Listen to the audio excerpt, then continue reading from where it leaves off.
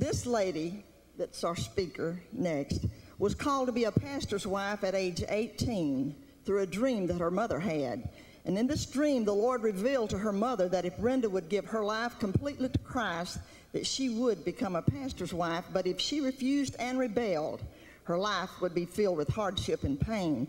So Brenda made that commitment to the Lord, and later on, as her family was transferred with the military to Georgia, that's where she met John Kilpatrick. They later fell in love and married, and they have been senior pastors here at Brownsville since 1981. They have 2 sons, 2 grandsons, and a granddaughter. A new granddaughter is about 3 months old. This woman has been touched mightily by God, and you that have heard her speak can agree with that. She is an anointed speaker, a strong prayer warrior, and she is in demand around the world. She could be away all of the time now. However, she chooses to stay here most of the time. But beyond all that, I've known Brenda Kilpatrick for about 14 years. And what you see is what you get. She is a warm, loving person, a friend like everybody wants to have. She is the same every time you see her. There's no pretense with Brenda Kilpatrick. And it's my privilege right now to give to you, welcome her, Brenda Kilpatrick, my friend and my pastor's wife. Thank you, so sweet.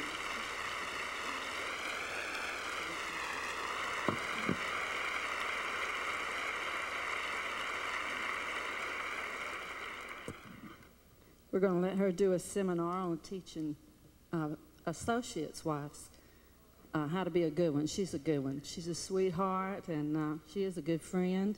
We have lots of fun. She looks real polished, but she's just a little girl. We have so much fun when we get together.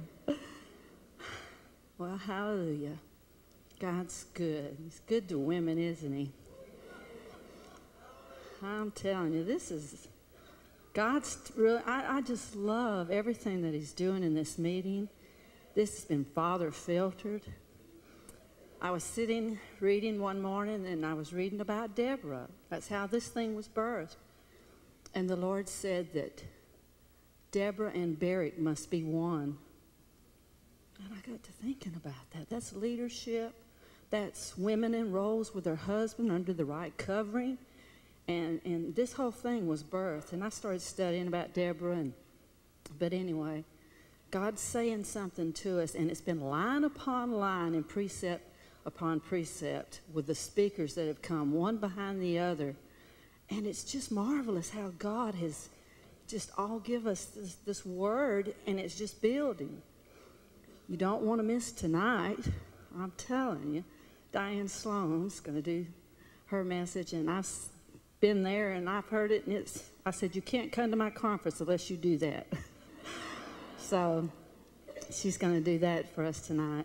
I'd like to say a word of thanks to all the workers that have been in this meeting. Will you stand? All the workers from Brownsville and wherever the churches are. If you've helped in this conference, I want you to stand. We want to give you honor today. Cheryl, Grayson. Hallelujah. We honor you, and we thank you. Cheryl Grayson sings on our worship team, has coordinated this whole thing. She is multi-talented, and we honor her today, and we thank all the worship team. They always do such a good job. And the new ladies that have joined us in worship, we thank God for you too. You're a blessing to us. And even Sharon, the usher over there. Thank God for her. She's another Bill Bush. Well, glory to God. Let's get right into the message. If you get offended with my message today, I'm sorry. You'll have to take it up with the Lord. He gave it to me. I'm going to ask every man in this room to leave. Now,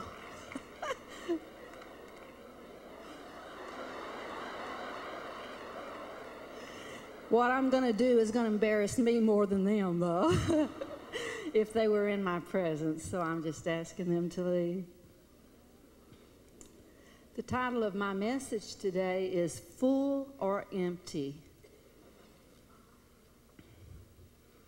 In Genesis 49:25, it says, "The God of your father who helps you, and Shaddai, who blesses you with blessings of heaven above, blessings of the deep that couches below, blessings of the breast and womb." Now, God places in every woman a womb. He also gives her breast, doesn't he? And he makes her fertile, and she's going to produce children if God permits. I'm going to ask my daughter-in-law to bring my grandbaby up here. She is so precious. She was born October the 24th. I have two sons, two grandsons, so you can imagine what I went nuts when I got a little girl. One night, this is Bethany May. Oh, say hello. Say hello. You know, the difference in boys, having the boys, they just kind of look at you, but the girl tries to talk. With all her, I mean, the boys did it a little later, but this girl, she just really has tried to talk. One night, my husband was sitting over here, and Karen was in the choir. Oh, by the way, this is the one that gave birth to my daughter, granddaughter. This is my beloved Karen. And I have my beloved Elizabeth that's soon to join us. Elizabeth, will you stand? You've probably seen her on the video with Allison. And her mother, Melanie, would you stand? This is her mother, Melanie. John Michael, our son. Go ahead.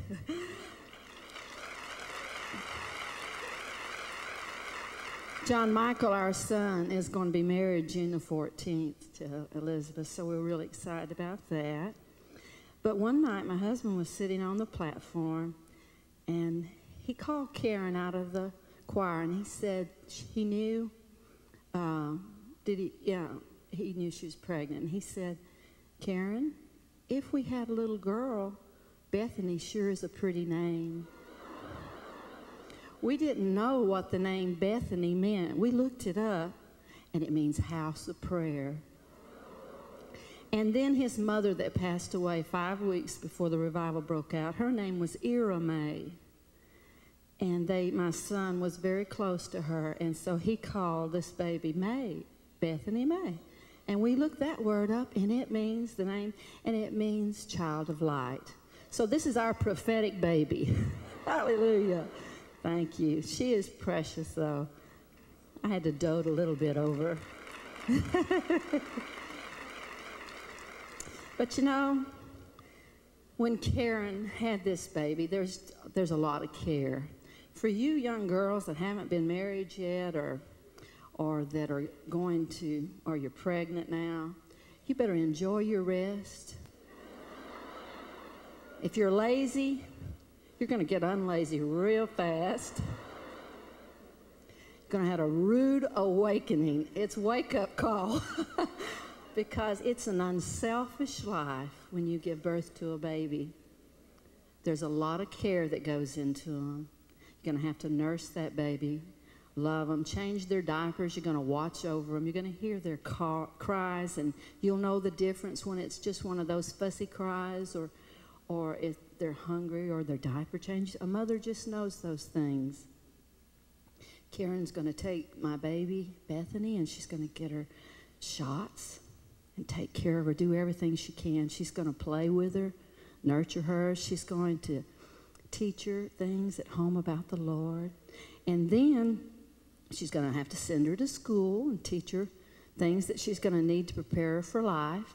And then she's going to have to one day let her go and let her, in the things that she's put in her daughter, we pray, and all the good things, we pray that she'll go out and she'll be the God-ordained mother that God's called her to be. God made a breast. That's something men don't have, that we have that, and it's unique. And sometimes, you know, you look at this, and some of us, They just come in all kind of sizes, don't they?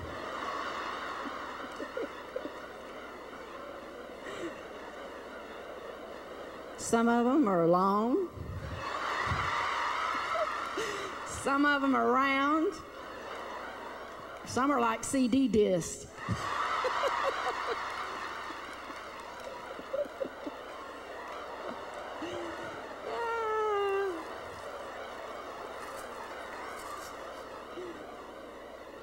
Well, I've got a few things I want to show you. This is a training bra. This is what they start out in.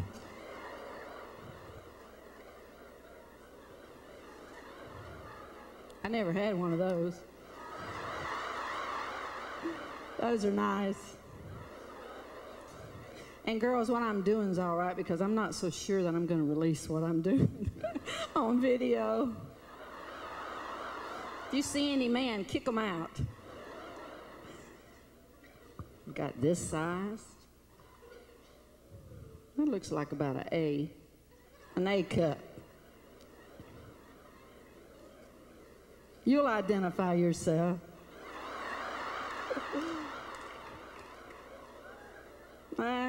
Maybe we're going to a B, not real sure. C. Getting a little bigger here. The girl's growing up.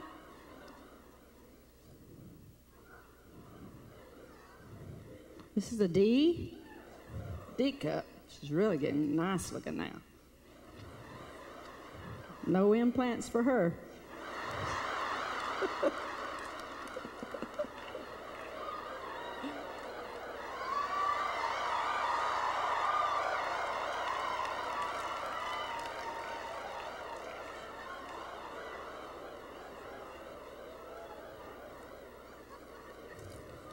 Now, honey, I could have got one bigger than this one.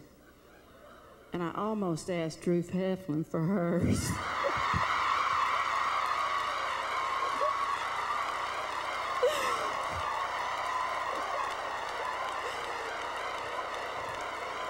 But I didn't have the nerve, Ruth.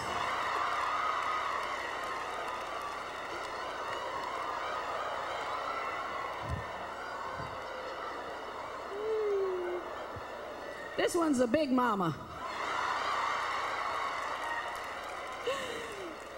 My husband's mother was 4'11", and the grandkids started calling her Big Mama. She was real tiny, but she had big breasts. I said she could have fed the world. She was so big.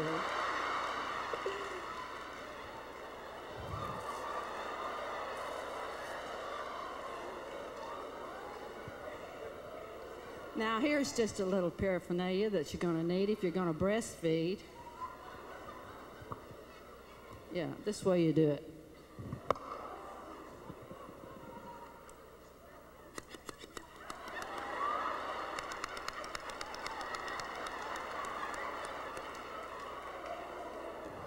How many of you know, have you ever used one of these? You know what it's like? Well, thank you, Jesus. Breastfeeders. Here's a little breast pad for those that leak. Their breasts are so full of milk. Somebody want to come get my bras?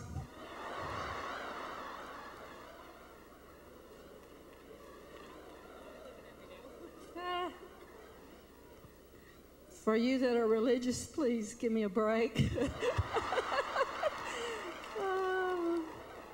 I was in a mall one time, and I'm kind of bashful about things like this. I really am.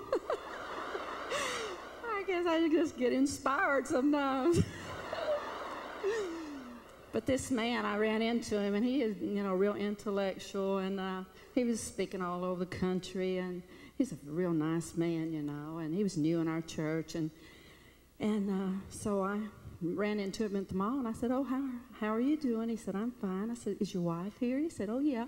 She's over looking at the bras." So, men just usually don't talk that way, or not to me anyway, and so I kind of blushed. I didn't know what to do, and I said, Well, you know us ladies, we need a lift now and then. I meant lift in spirits. I always say the wrong words. I got so embarrassed, my face was blood red when I realized what I said, and I didn't even say goodbye, I just walked off.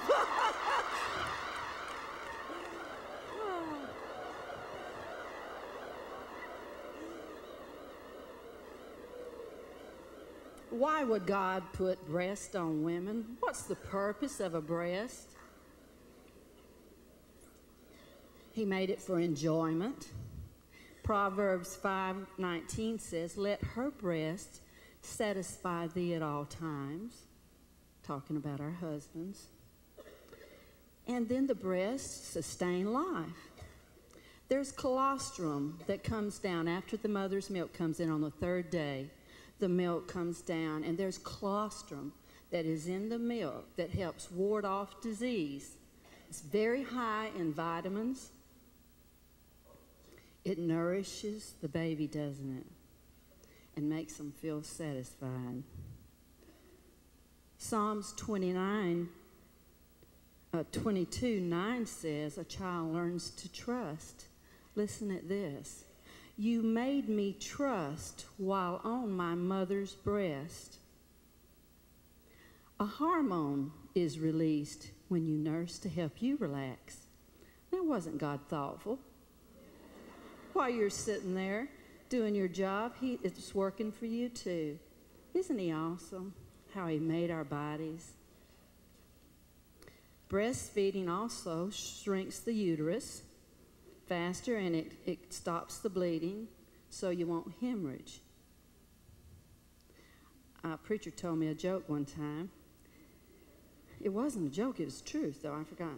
It's really something that happened. His daughter had had a baby, and she had lost a lot of weight, like too much. She'd lost this baby stuff, fat. And he said, "Honey, what'd you do? What are you doing? You look great." She said, "Oh, Daddy," she said, the doctor gave me some diet pills, so I took the pills." He said, "Well, give me some of them. I need to get on a diet." So she gave him the name of the pills and gave him a few to get him down the road. So he took the pill, and he was going down the road. Well, he's driving the car, and he starts to bear down. He said, "Honey, there's something wrong with me." He starts bearing down, and he said, "Call," his daughter's name, Melanie, whatever. He said, "Call Melanie and see what that pill, she gave me the wrong pill." And he called, and then he got on the phone, and he says, "Honey, I don't feel good. Something's wrong. You gave me the wrong pill." She said, "Oh, Daddy, I'm so glad you called." He said, "I gave you the wrong pill. I gave you the pill to shrink the uterus." That pill says, "Where is it? Where is it? I can't find it."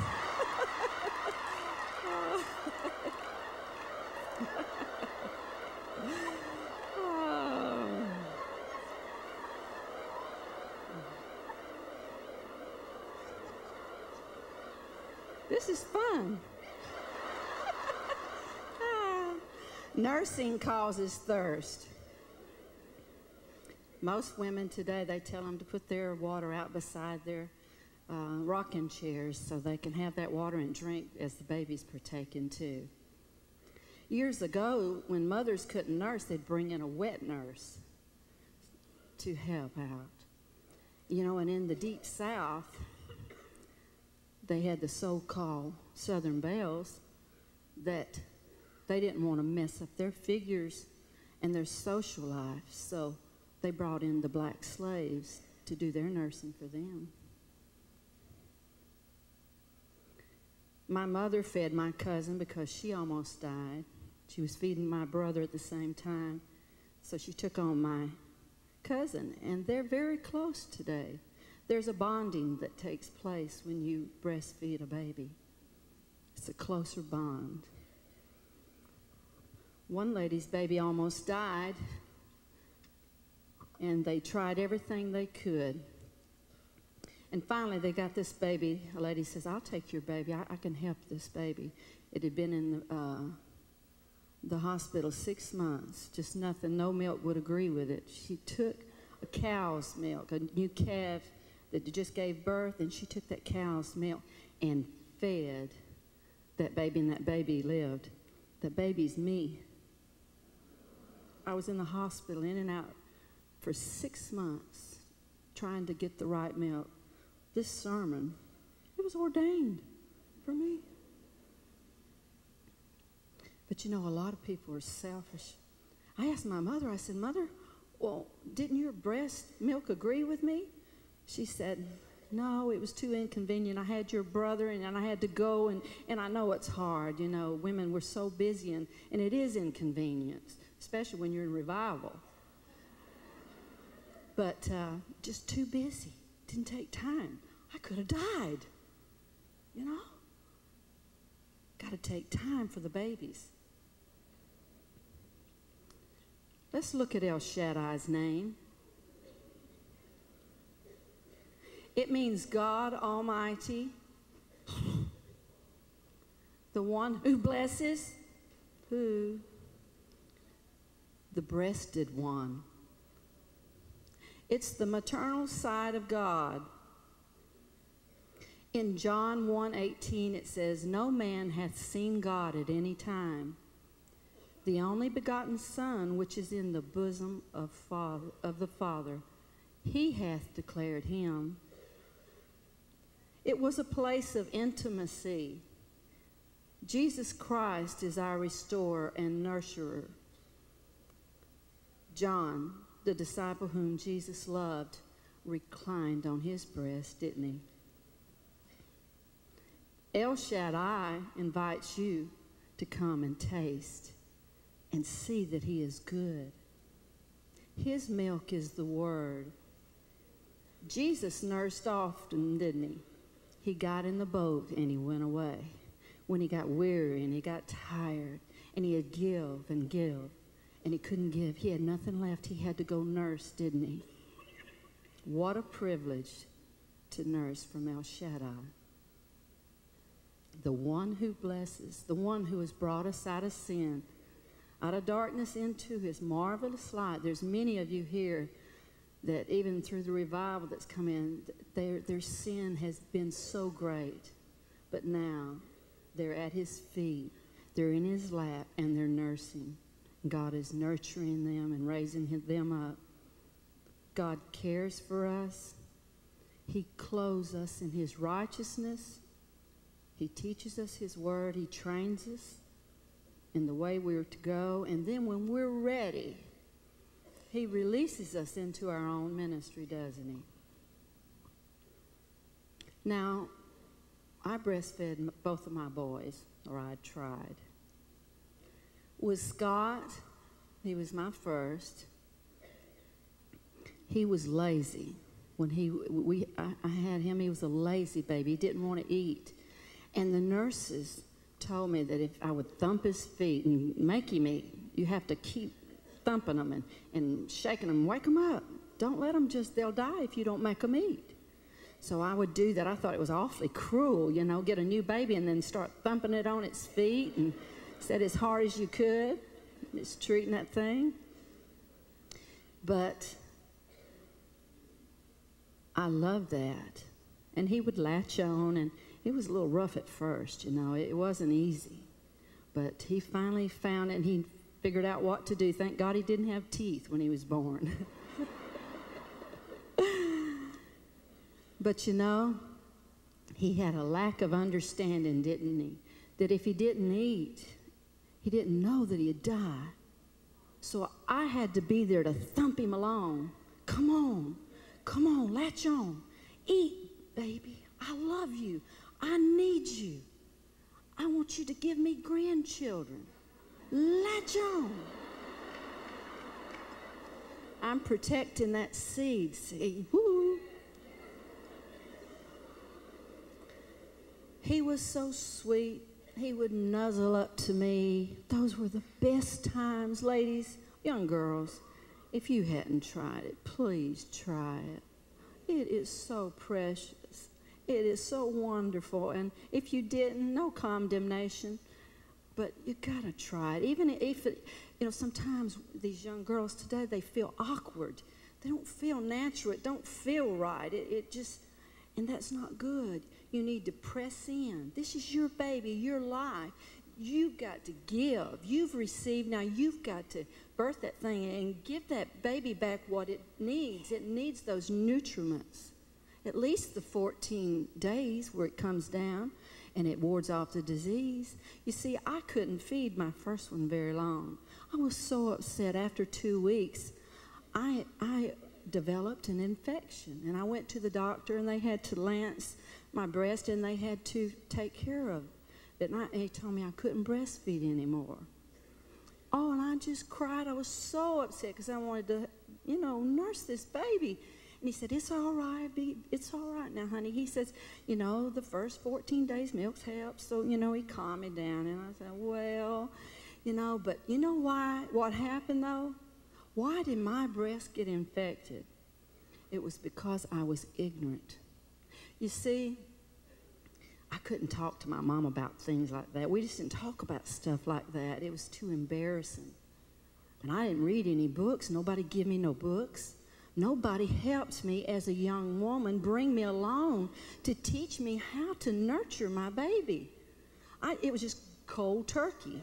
And I was kind of the type that I was embarrassed, and there was just nobody there for me to help me. Now, my mother-in-law lived with us, but I was still too embarrassed. And she was embarrassed to help me. It was just, she would have if I'd have asked her, but I just didn't know how to do it. So I knew I was hurting, and the baby was not eating, and my breasts were getting so full, and I just had to get rid of this milk. And I tried to figure out, the baby nurses, he won't nurse, and it was just, he was sick is what it was, and he couldn't nurse, he had a cold or something. And I said, I got to get this out. So what I do, I take my hands and I'm pushing the milk out. Well, there's a better way, but I didn't know there was a better way. That breast pump right here is the better way. I could have got relief, but I got myself infected, and that was because of the ignorance that I had. And many that come to the Lord are ignorant of His Word. They don't understand how to eat and partake. And we have to be there for them to help them, to thump them. Come on, girl. You can do it. God's asking you to help. There'll be somebody He's going to put in your life, or many women He'll put in your life to help.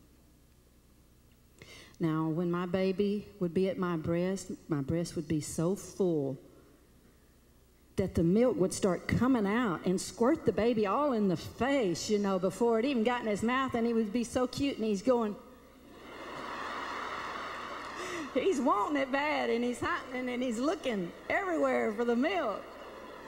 And finally, and I can't give it to him because I'm laughing at this baby. He's so cute, and I can't get it to him fast enough.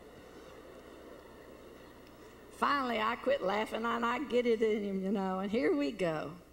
And, they just chow down. Oh, it's so good. Oh, they're hungry, and they'll just go for it. You can just see them quivering to get it, and, it's just wonderful. And then when they get a little bit satisfied, they'll stop, and they'll look up in your face, and they'll like, thank you, Mom. And then they'll chow down some more, and here we go again. They take that little sigh just to thank you. It's so sweet. They look up at your face. They hear your voice. They know a mother's voice. They smell your milk. You can, you can be away from your baby, and your baby gets, he just smells you, and he starts looking for that breast. Stop it. You're embarrassing me.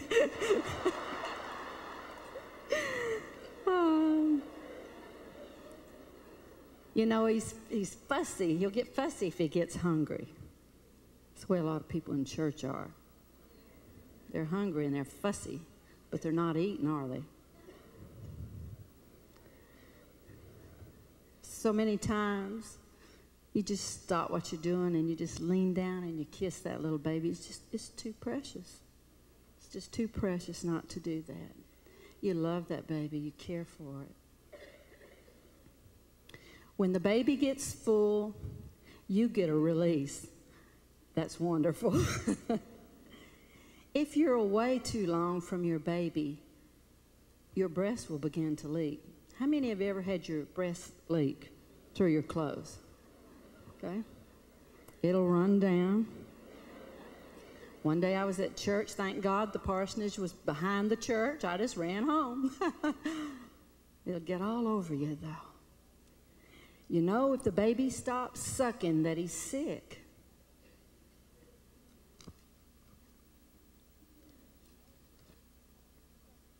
Well, God has brought us to a land flowing with milk and honey once again.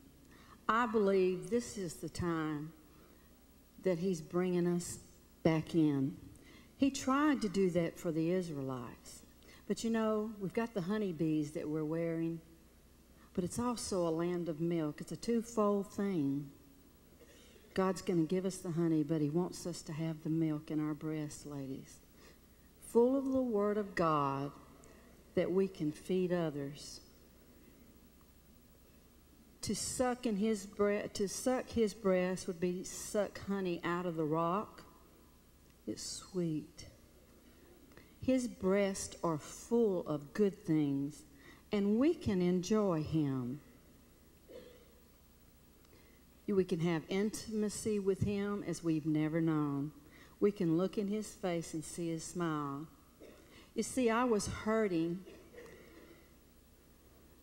I had struggled most of my life as a young woman, wife, mother, as a pastor's wife. I had no mentor in my life ever.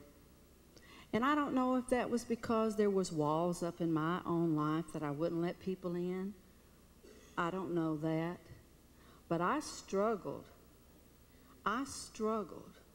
But one good thing that helped me, although I had no one, I had El Shaddai. And frustrated, all the things that I went through in life, not understanding things that happened, not understanding church people that would hurt us and tell lies on us. They were not nursing, for sure.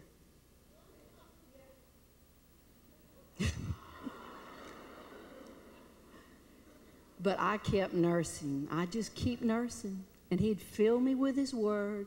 And the Bible says, hope maketh not ashamed. And I just kept depending on him. You know, Lord, you can get me through this. How many of you have ever tried to talk to your husband and I don't understand what's the problem? You know? Forget it. But anyway, I just kept nursing. Oh, if I'd have had a friend. I didn't have a friend. You see, in the ministry, pastors' wives get afraid of their congregations. They don't trust them. You know why? Some of you haven't been trustworthy. You've hurt us, and the walls go up. So as women, we need to get it together in love and loyalty to one another. You know, just like my mother-in-law lived with us for 10 years. And I couldn't have lived with no one else but her. She was a doll. But she got on my nerves. And she told me one day, you know, she says, I know I get on your nerves. And I said, yes, you do. I said, and I know I get on your nerves too. And I said, my husband gets on my nerves and my children. I said, but that doesn't mean we don't love each other, does it? So see, you can see one another's faults, but you can still love them, can't you? And you don't have to go share it with your brother or sister. But I was made somewhat ineffective as a pastor's wife.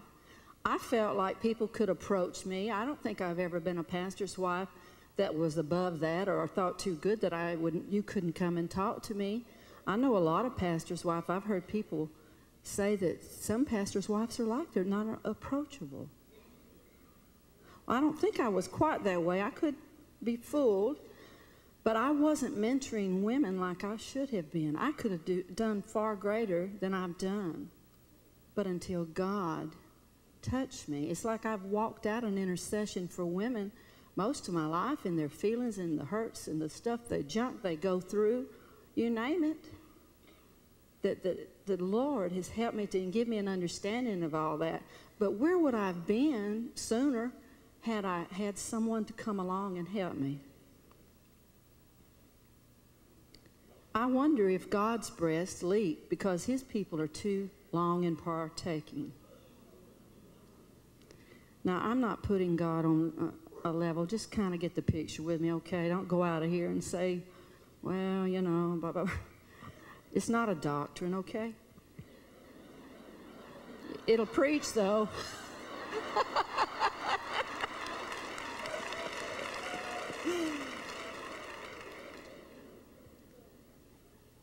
Many aren't thirsty anymore.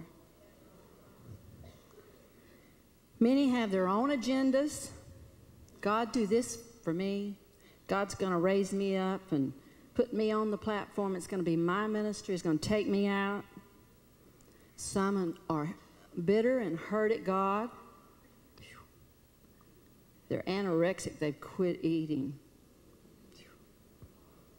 Some are bulimic, and they throw up everything their pastor serves them on Sunday.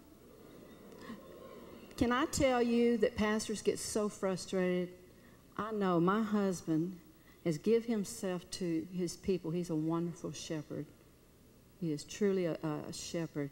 He loves his people. And when he studies hard and prays and prepares for these people, and then he sees no fruit in their life, I tell you, it's discouraging to a pastor. Brownsville is really one of the greatest places we've ever pastored. These people are so hungry, and you can see why God did pour out his Spirit here. They nurse well. They had great pastors before us, and they respected the man of God, and got them, brought them to this place. Some have pumped and pumped your pastors and their wives. Always, give me a word, give me a word.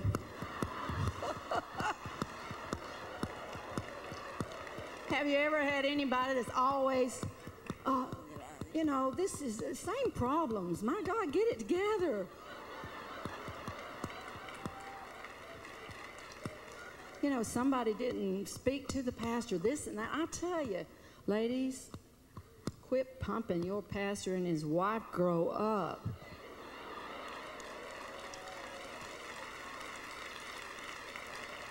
Some have implants put in their breast.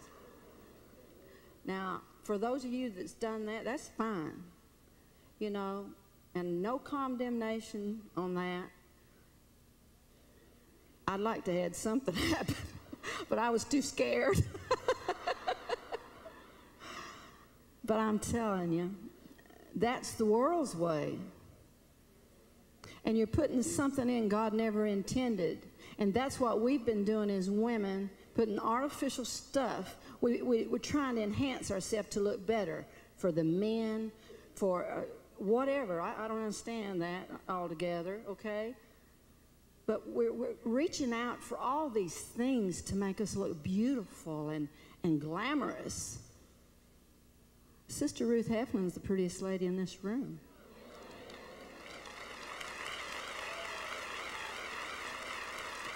She doesn't use any makeup. She just glows. It'll make you sick. The money I could save if I looked like this woman. But it is the glory. See, but we're putting all this artificial stuff on us to get it right, you know, for who?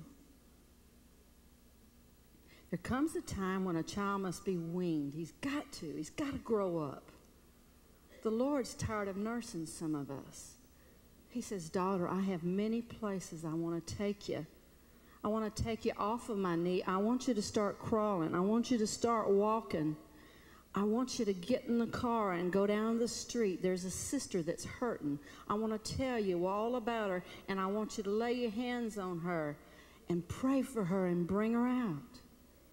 He wants you to throw away your pacifiers, all your securities, your things. You know, some kids are getting buck teeth because they won't let their pacifiers go. We need to go on to maturity. Let's turn to Hebrews 5:12 through 15.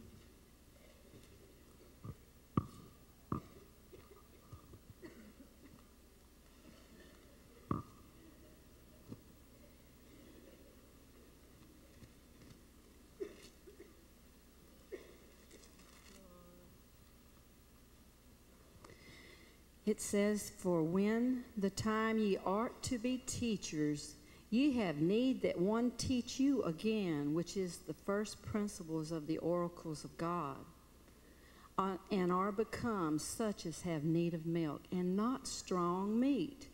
For everyone that uses milk is unskillful in the word of righteousness, for he is a babe. But strong meat belongeth to them that are of full age, even those who by reason of use have their senses exercised to discern both good and evil." Can I tell you that's why so many of the peoples are falling back and not following God, because they're staying on the milk, and eventually you get hungry and you start looking other places for things that don't satisfy, and they don't go on to maturity and eat the meat. The meat will help you and make strong bones and grow. There's good things in meat. Make you fat, make your bones fat. But many have stopped going on to maturity, and they cannot discern good for evil. They get in trouble. They fall into adultery. They get into pornography because they cannot discern good from evil. I don't need a bracelet on my arm. What would Jesus do to remind me? What would Jesus do? I've taken the word of God and I've hid it in my heart that I might not sin against him. It's in my heart. It's not on my arm. And maybe our young people need that. But what they need more, I declare to you, would be the word of God pumped into them through women. You see, men are out on the job places doing their job, bringing home the money. But the women that stay home, they can be feeding their own babies and nurturing their families, raising up fine men and women to take over their place.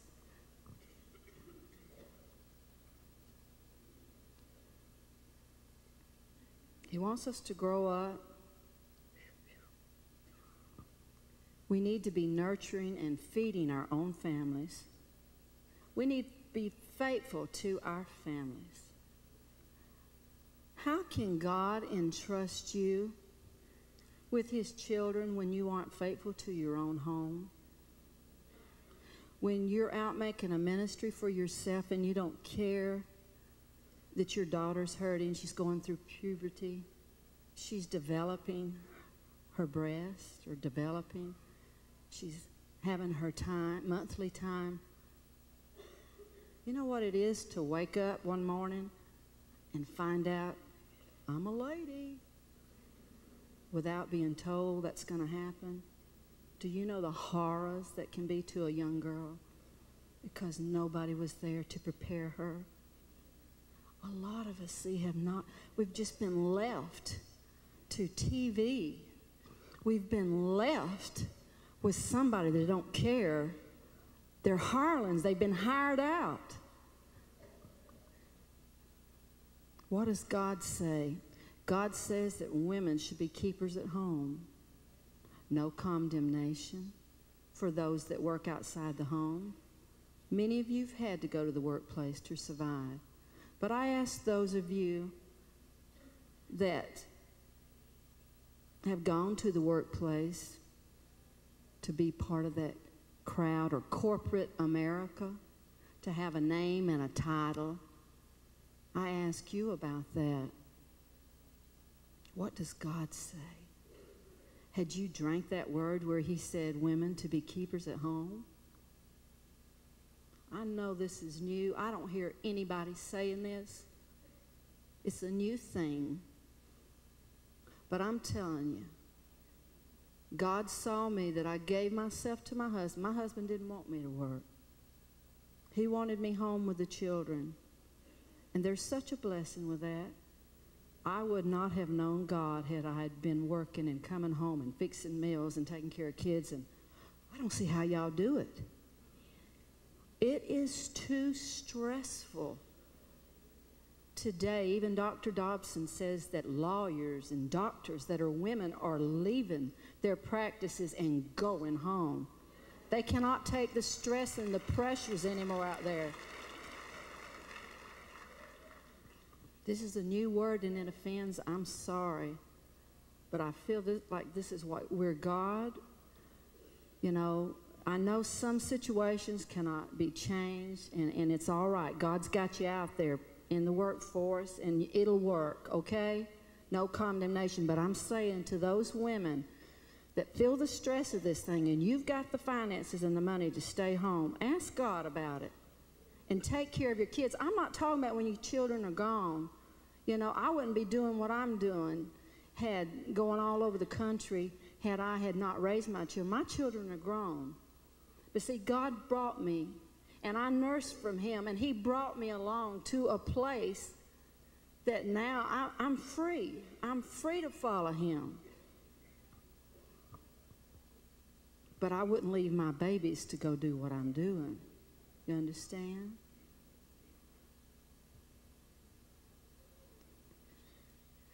I didn't know I was going to say all this.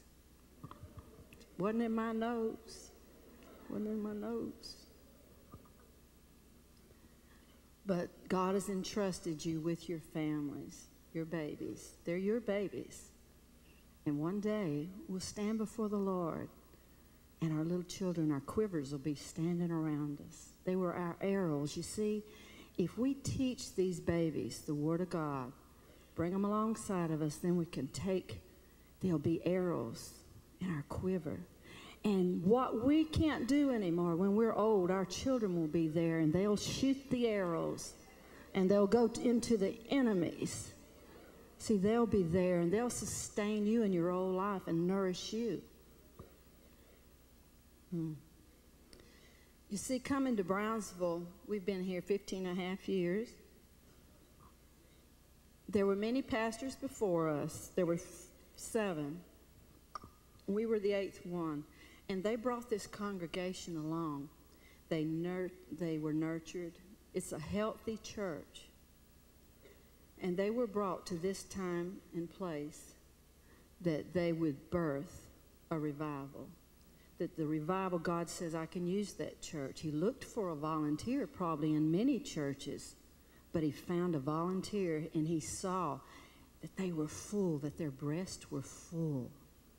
And that church, they're going to be able to nurse what I've got for them. They've got the milk, and it'll sustain them. It'll sustain this thing.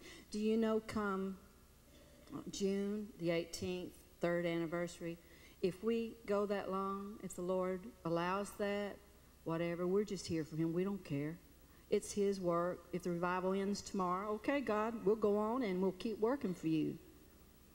But do you know this will be the longest running revival in history that's lasted?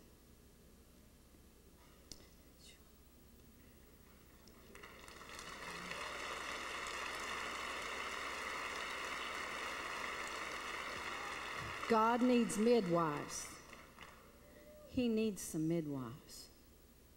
He's asking you today, will you be a midwife and help birth these babies and bring these children along?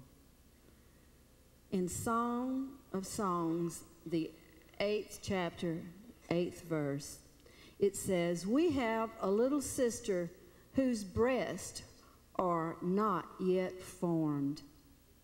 What shall we do for our sister when she is spoken for? You see, all women are going to grow up. Their breasts, they're going to grow. And one day, the hope of most ladies, unless God calls you aside like he has Ruth, and ask of her something far greater than he's ever asked of us, he's going to say to you, daughter, I have a man for you. How are you going to prepare yourself? And it's every girl's dream to marry, and most everybody's dream to marry. And they want to be beautiful for their husband. But she's going to need to grow and be, just have that look of a woman, where her hips start taking shape and start moving out in places, and things shift around. She's beginning to take a little shape, this little girl. Do you know an undeveloped breast indicates a lack of maturity in one's affections and spiritual things? It says in verse 9, if she be a wall, we will build upon it a silver battlement. If she be a door, we will panel it with cedar. The Shulamite woman says, I am a wall. My breasts are like towers. So I became in his eyes as one who finds favor. But now her concern would be for her little sister. She's full. Her breasts are like towers. But now she feels good about herself. She's got confidence. Now she looks back and she sees her little sister that has no breast. Oh, I can help her. I can help her develop. That's what God's asking you to do, is to help the young girls. Help those that he sends into our life by loving them and helping them to mature. And when you've lost a baby and you hear of someone that's lost a baby, I can help her. She's struggling. I've been there. I know how she feels. Go. And God will give you the opportunity through the pain that you've bore and things you haven't understood. You will be able to minister out of your pain and your hurt. And it will be a release. The milk, it will be released. And healing even for you, because you see what you give out, you get back. And more milk, and your breasts will even become bigger and larger as you give it away. I've been through a divorce, you say. I know I can help my sister. But you know, so many times when people get divorced in our church, we shun them. They already are totally rejected. And the church steps back because, well, she's single now. She's a threat to my husband and me. She might try to steal it. We're sick. It's a sick church. We with large breasts need to reach out to our sister, especially if you've been through a divorce. You haven't gone through that divorce for nothing. You've experienced terrible grief and pain. Don't hang on to the bitterness. Go to your sister and let that be released. And say, I've been there and I know exactly how you feel. Don't give them a bunch of stuff, you're going to pound on them. Just say, I know how you feel. Just saying those words means so much. Not all this super spiritual stuff. Now, come on, get over this. You can't do that. You've got to love them, and you got to let them nurse until they get full of the meat, until they're ready for the meat. People are hurting today. We see this at Brownsville all the time. People come in, and one young man that just sticks out so much to me was a young black boy that he was about 16, but maybe 18 by then. But he was his testimony so touched my heart. He told about how he was in and out of foster homes, and he was abused every foster home he went into. And he just, was just tossed a pillar to post. His mother, I think, was a drug addict. It was just terrible. But he came to this revival and gave his heart to the Lord, and he was so excited. And here he is in the baptismal pool telling about this, and he said, I didn't have anybody to tell about what God had done for me. And he said, so I just opened the phone book and stuck my finger in the phone book. He just wanted to tell somebody what God had done for him. And he stuck his finger in the phone book, and he dialed the number, and he called him, and he said, sir, I just want you to know I got saved tonight, and I gave my heart to Jesus, and I just wanted somebody to know, Father God. Guess who it was? He had his finger. He was led of the Spirit. His little finger landed right on a pastor's name.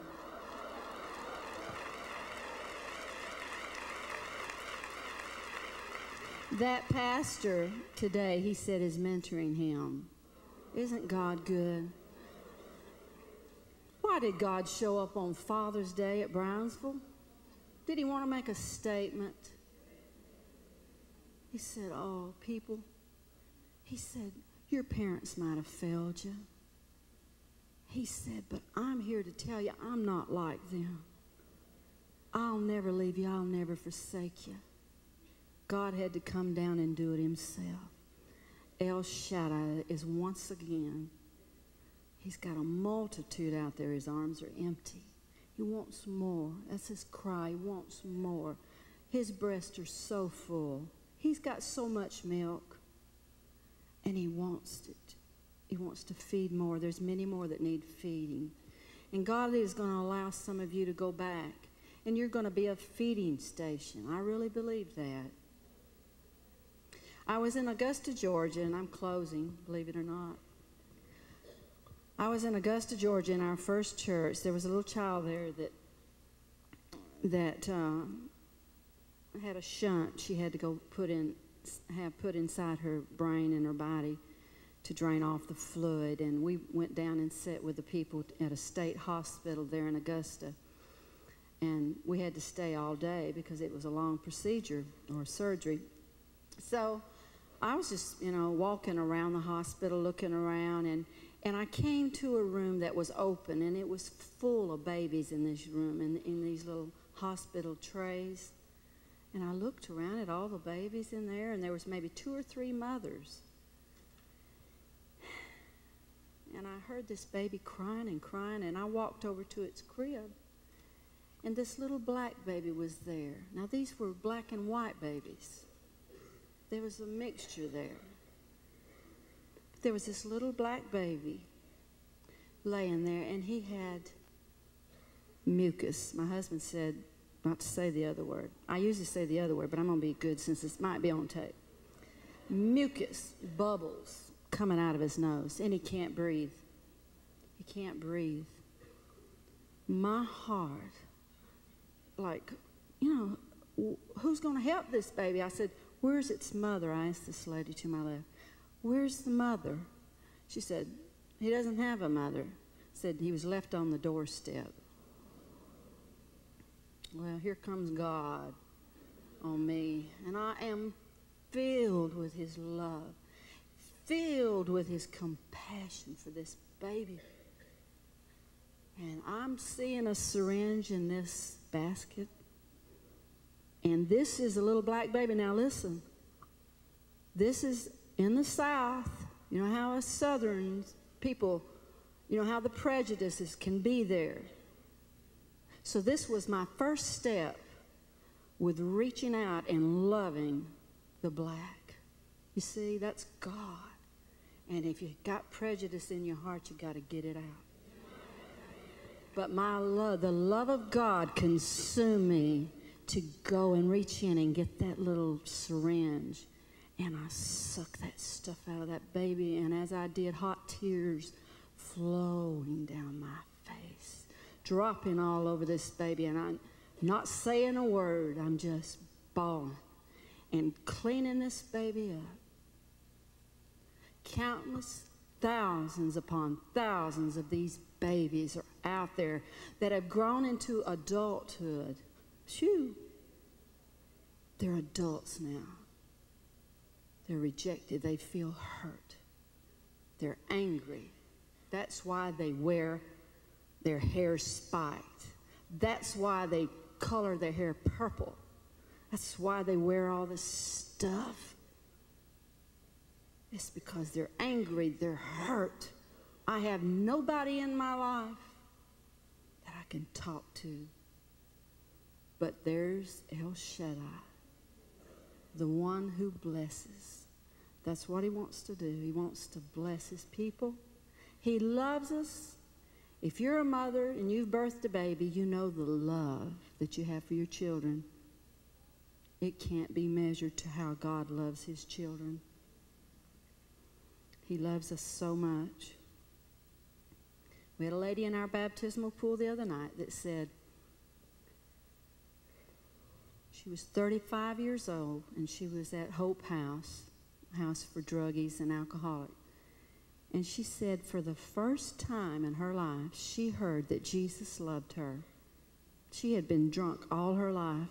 She never remembers being sober. And she said, I like that. And so she bought it, and she got baptized the other night. She's on her way to recovery. And if she'll stay in Hope House and nurse from those people like Jerry Hill did. See, Jerry nursed. Her thirst couldn't be quenched.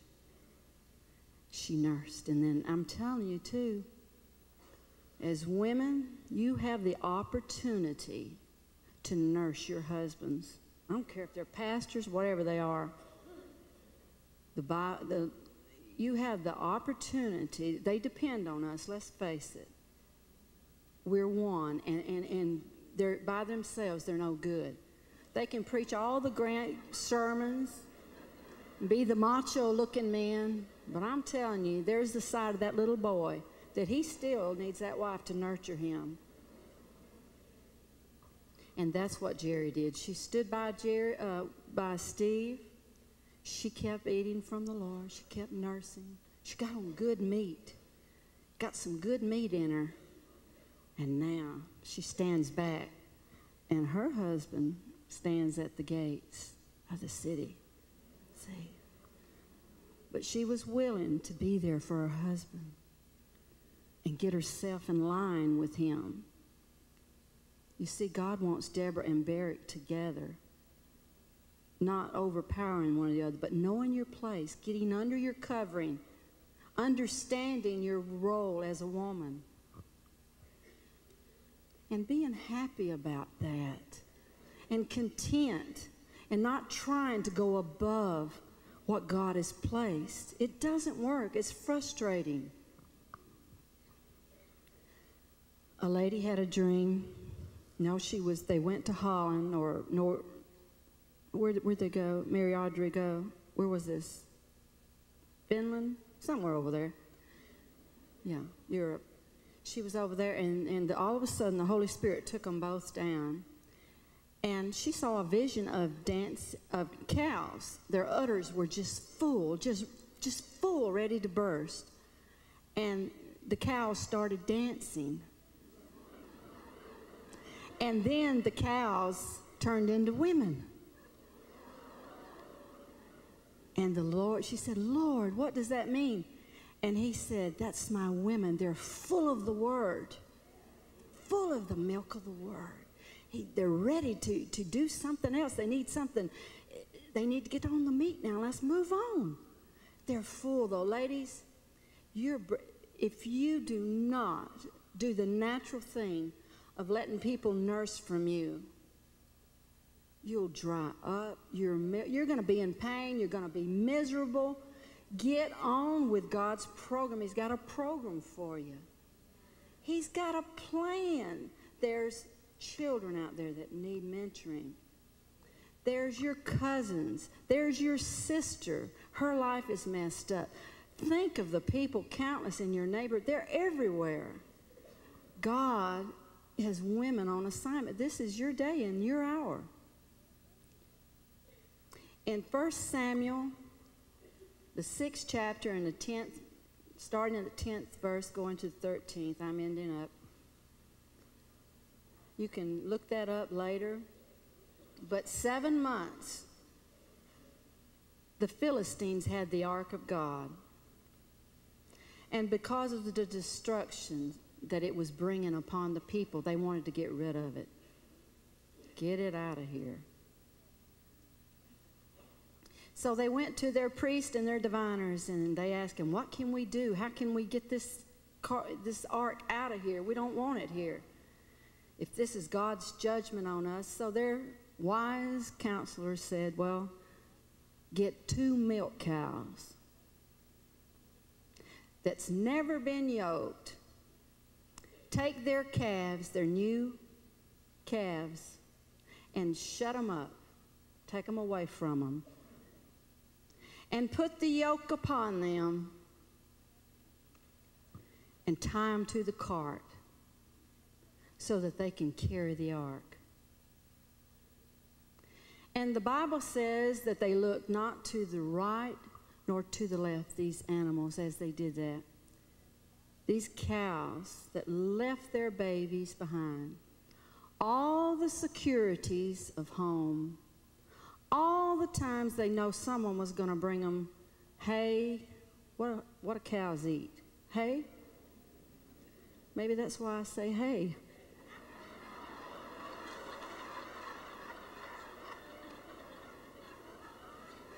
Edit that.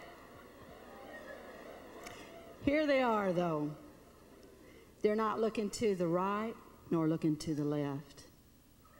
And they said, if these cows don't turn around, which is the most natural thing to do to go back to their babies, if they're restrained to go straight way, we'll know that God wants to get out of this place. And he wants that cart back where it belongs. And the rightful owners give it back to his people. So here goes the cows. They're not looking to the right nor the left. Something is constraining them to go straight forward. The Bible says that they went lowing as they went, bellowing. Oh, God, those are my babies. Those are my babies back there. How can I leave my babies? Oh, I've got hay back there, all the securities. They're there, and I got to leave that. And God's asking you, will you carry his presence? You've been back here doing all your things. You got your niceties in your home. You got your color schemes. You got it all down to a science, and that's okay. It's okay. But don't put it above God. He's asking you, will you carry my presence and leave the things that you're happy with and that you're so satisfied? He said, but I've got meat that you know not, that I've got places to take you. And he wants you to get tied to him. Let him put his yoke upon you. Let's turn to Ruth 4.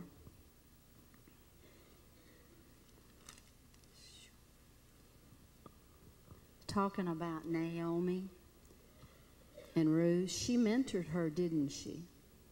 She was willing to leave everything behind, wasn't she, to go with her. Oh, Orpha, she wasn't. She didn't want to leave her family. She just couldn't do that. But Ruth was willing to follow her mother-in-law because, like Jerry, she saw something in her. The one that was there that carried the presence of God with her, and she would rather go with her. She felt good. Her milk was good, and she had nursed from her. But look what the Bible says in verse 13. So Boaz took Ruth, and she was his wife. And when he went in unto her, the Lord gave her conception, and she bare a son.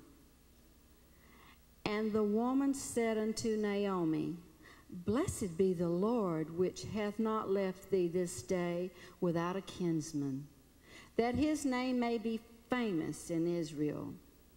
And he shall be unto thee a restorer of thy life, and a nourisher of thine old age. For thy daughter-in-law, which loveth thee, is better to thee than 7 sons hath borne him. And it says that Naomi took the child and laid it in her bosom and became a nurse unto it. Isn't that beautiful? How would you like to see your spiritual grandchildren? Wouldn't that be wonderful? To see your children bearing children, the joy of this grandchild, but to see your spiritual children, and you, like Ruth, that have never married, never had children, God will give you spiritual children. She is like a mother of Israel. That's what she is. That's why I like her here. She's got that Pentecostal flavor, that taste. It's that old sound that I heard as a child. A lot of the new ones haven't heard that. But I like to keep that around me. It reminds me where we came from, where I first got my beginnings. And I'm happy and content having my nursemaid and my grandmother here. It's wonderful. And Lila, I never had a mentor like I told you. God brought her into my life. Oh, when we get together, we have the best time talking about the Word. We just get so excited. And I mean, my breasts are towers now, girls. And old Diane, she's got a Mary Martha Ministries. Why, she bursts all this stuff, and her breast is full. She's got women going everywhere. She's got these places everywhere, all over the country. And, I can't tell you enough about my friend Lois. I'll tell you about that tomorrow. You got big breasts, too.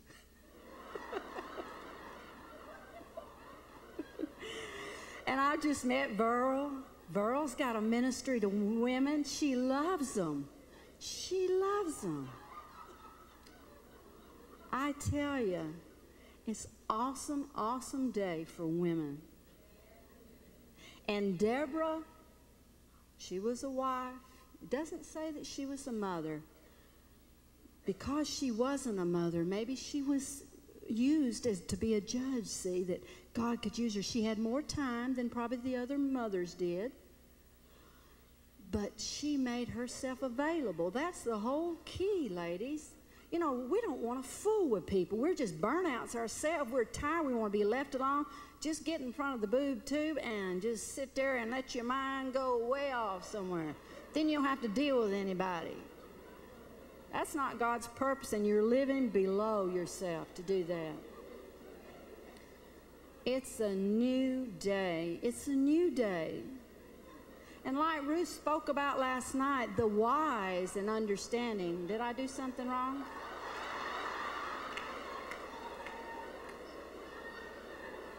Is there a man in here?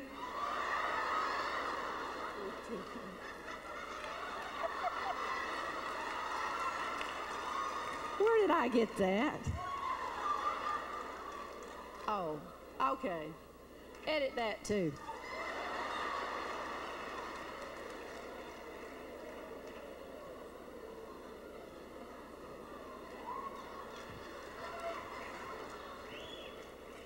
Oh, Lord, I know y'all are hungry. Maybe you're hungry for God, though.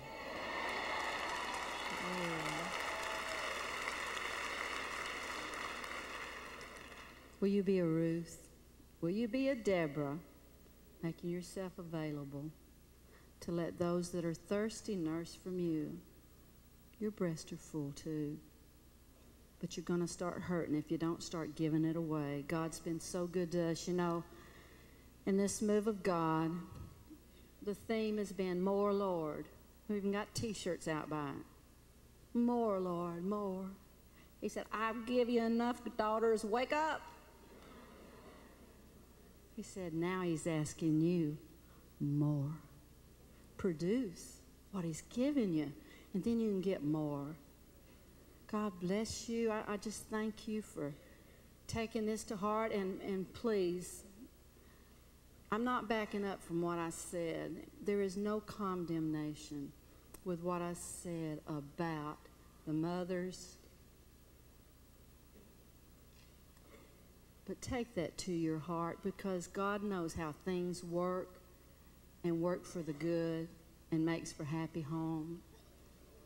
Take that to your heart. Don't just throw it over. Let God speak to you about that. Phew. Well, hallelujah.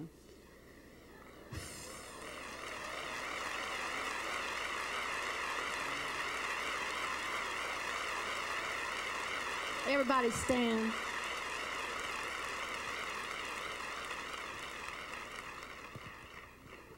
Because the hour is late, I'm just going to speak a blessing over you.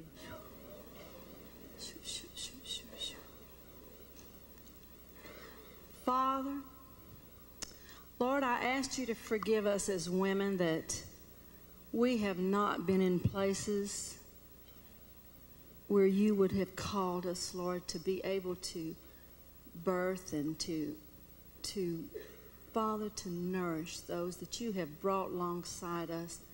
Many times we were too busy. I asked you to forgive us as women that we forgot our role, that we were more concerned about our image and how we looked and if our clothes matched and how our jewelry looked and our nails. And Lord, for all the times that we wouldn't cry in church because we didn't want to mess our makeup up. God, forgive us for the vanity. Just forgive us, Lord. Make us beautiful. We're beautiful in your sight, Lord. The blood covers, and we thank you for Jesus' precious blood that was shed. But Father, I'm asking you today, Lord, Holy Spirit, that you go deep into the hearts of every woman here, not one excluded.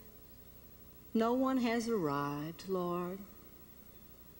Shine your light into our hearts. And Lord, even those that say they're too old and they just can't do that anymore, help them to know, Lord, that they are so blessed even in their old age, that the women, young women, need to hear their words of wisdom.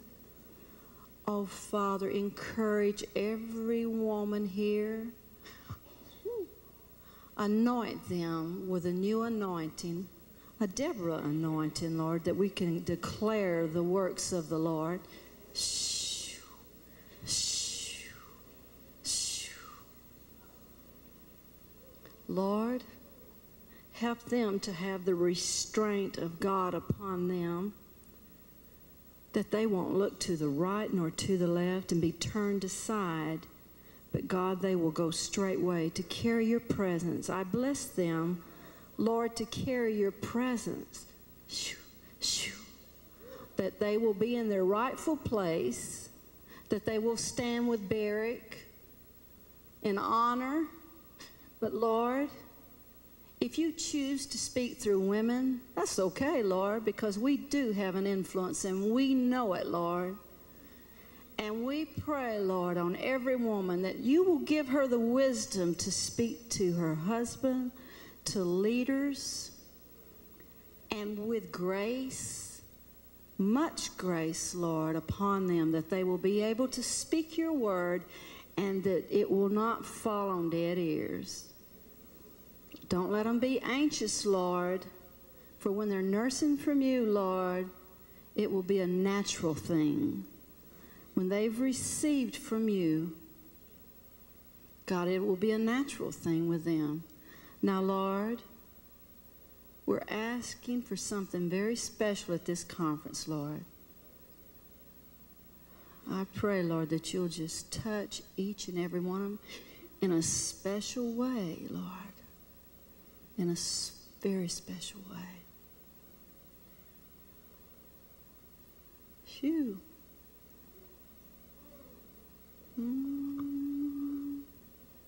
Shh. Bruce, do you have a word?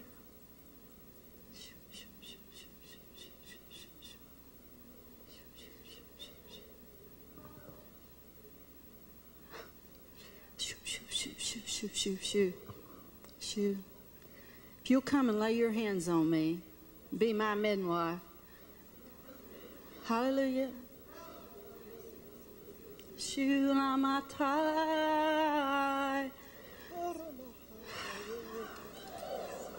Shoo namahai. Sheila nanahai.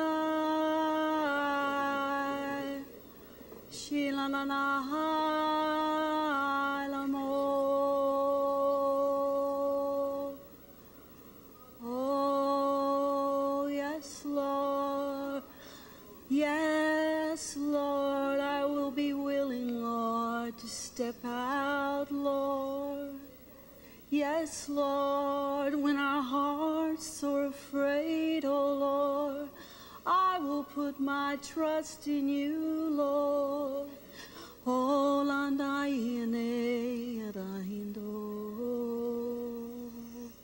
Shoo, yes, Lord. Yes, Lord. I'm willing, Lord. I'm willing, Lord. Let your words flow through me, O God. Let your name be glorified. Let your name be glorified. Your words, not my own, Lord. Ha, ha, ha.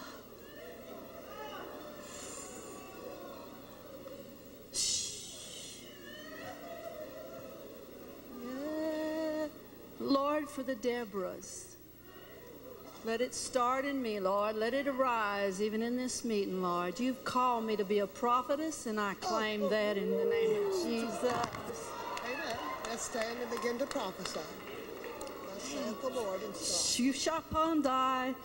Thus saith the Lord God. Jai. Stand tall. Woo!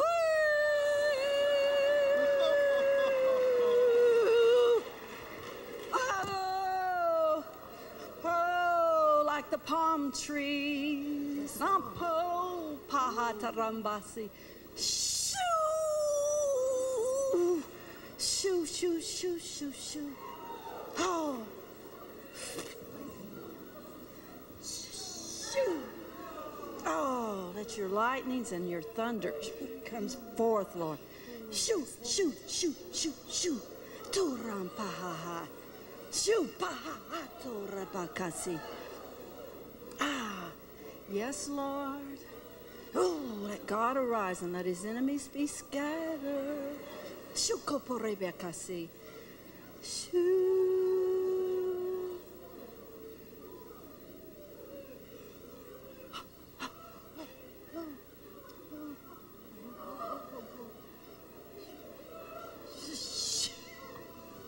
Yes, Lord. Let me hold the microphone for you. Shoo, shoo, shoo, shoo.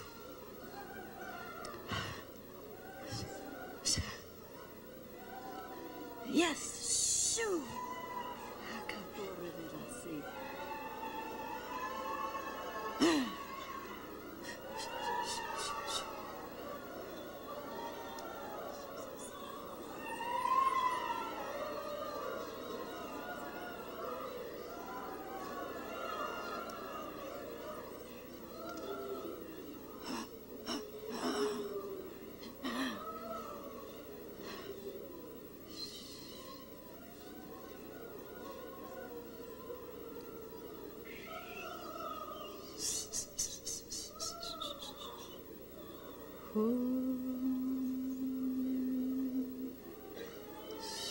Lord, I'm asking for you, Lord.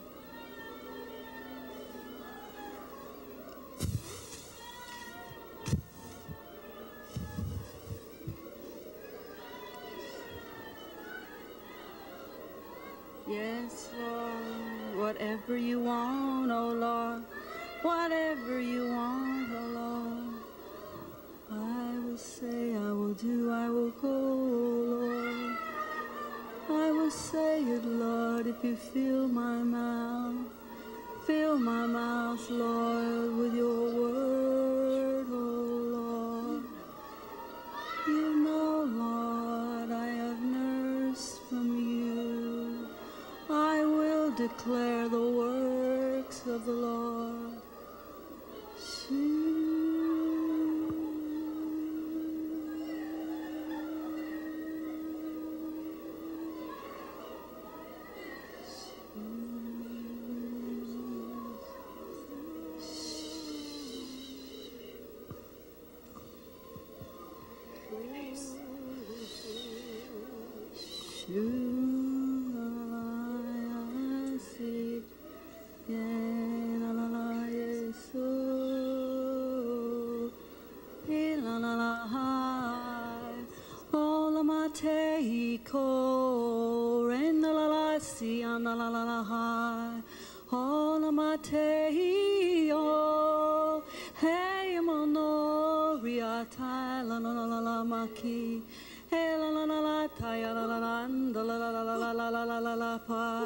Oh, oh, oh, oh, oh, oh, kashi, kapato, shurepe, akasi. There's no word. Don't think. Just begin to speak. Thus saith the Lord. Let the flow come. Shindalanati, O Puranaya Kasa, O Panalalalalalalalalalalalataya Ralalalalalamasi. Oh, yes, Lord. Yes, Lord. Nenenekitididiya, Yanalalamasi. Thus saith the Lord. Thus saith the Lord, thus saith the Lord, thus saith the Lord, thus saith the Lord. Yes, Lord, yes, Lord, I will speak for you, Lord. Let me be your speaker, Lord. Let me be your speaker, and I will speak the mysteries. I will speak mysteries, Lord. Thank you, Lord.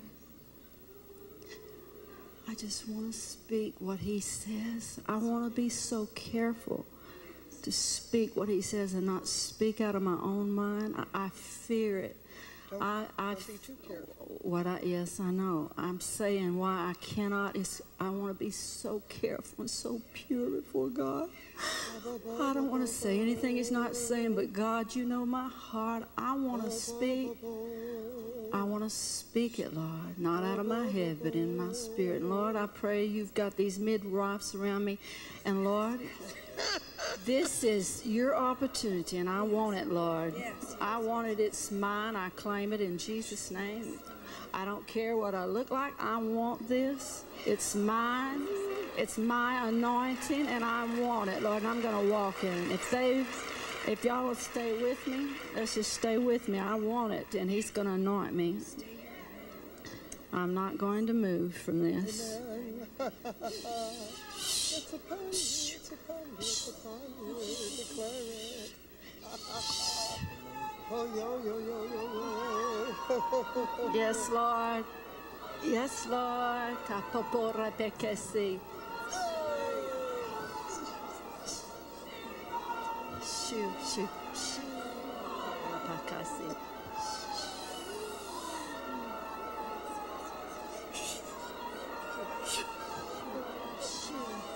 Shoot, kapara pakasi.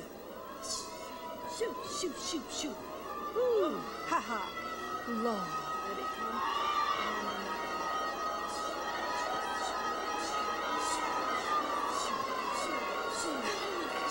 Shoot.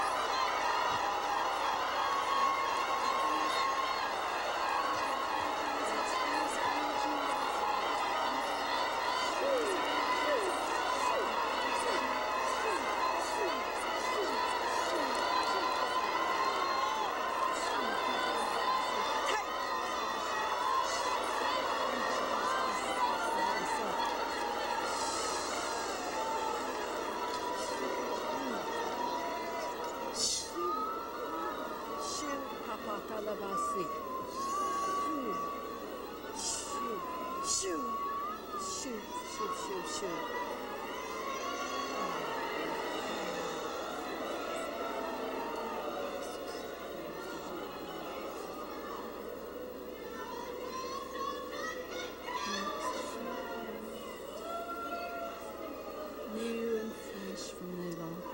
New and fresh. You already prophesied several sentences. Do several more. You did several. Do several more.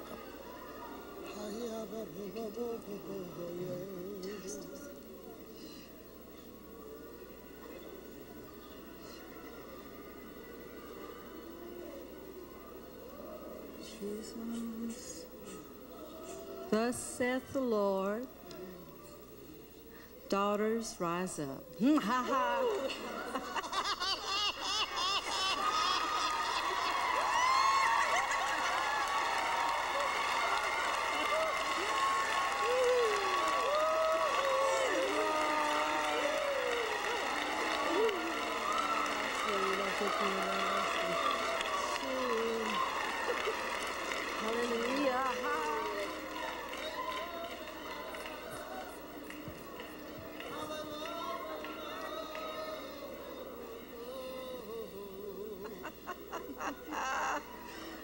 Yes, Lord. Ha.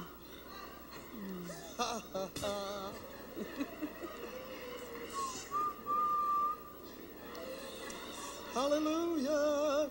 For the Lord saith, despise not the day of small beginnings. For thou hast opened thy mouth, and thou hast uttered the word.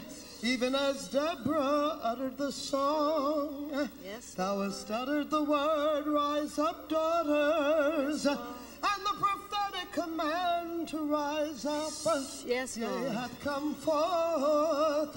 Not only in this place, yea, but it hath come forth for the nation. Amen. It hath come forth, yea, for the nations of the world. And yea, even from this day forward, thou shalt see a new rising up of the Deborahs of the world. Oh, a new rising up of the Deborahs of the world. For although they have not heard thy word, even in this place, the word of the Lord hath gone forth, even to the ends of the earth. And yea, they shall arise. The lightnings of the Lord have surely gone forth from this place. Out of thy mouth, the declaration of the Lord surely cometh forth. And yea, it shall be established that on this day, yea, the 20th day of January, 1998, the call went forth, the proclamation was heard, even in Brownsville, that the new release for the Deborahs of the world had come, and so shall it be established, saith the Lord.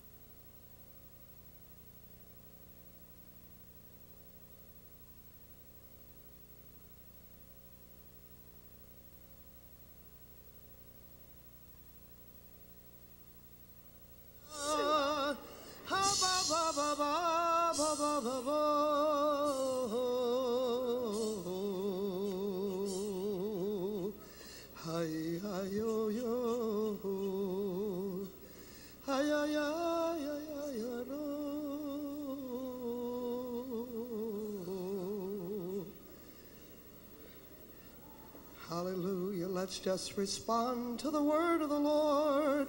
We will rise up. We will rise up. We will rise up. According to the word of the Lord, we will rise up. Oh, according to the prophetic call, we will respond and rise up. Hallelujah. Oh, yeah, yeah, yeah, yeah, yeah, yeah.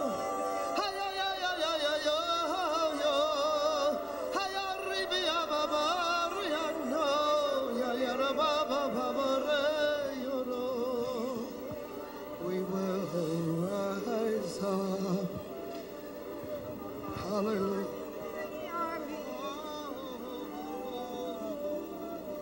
Mighty army, mighty army, mighty army, mighty army, fearsome army, fearsome army, marching through the land, devouring everything before it, everything evil, all of the darkness shall flee before this army. Oh, in one step, oh, in one step, yes, you shall bear the heartbeat of the Lord. He shall set the pace. You shall march together, arm in arm, hand in hand, in step with one another. Oh, and then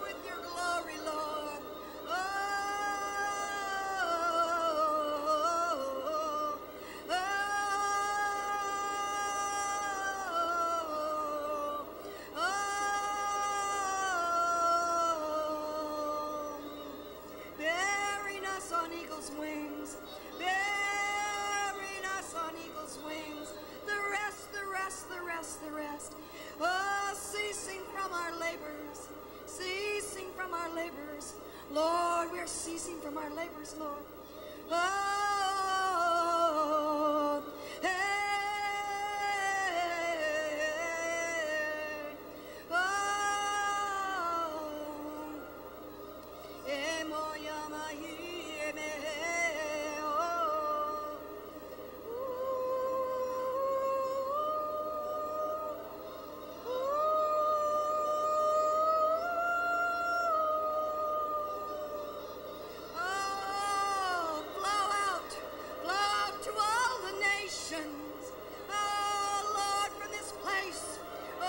declare, yes, that the glory shall flow out to all the nations.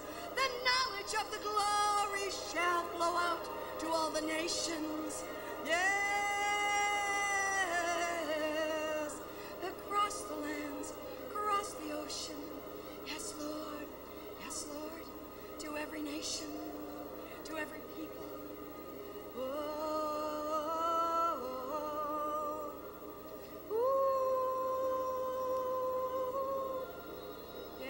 Let your Deborahs go uninhibited,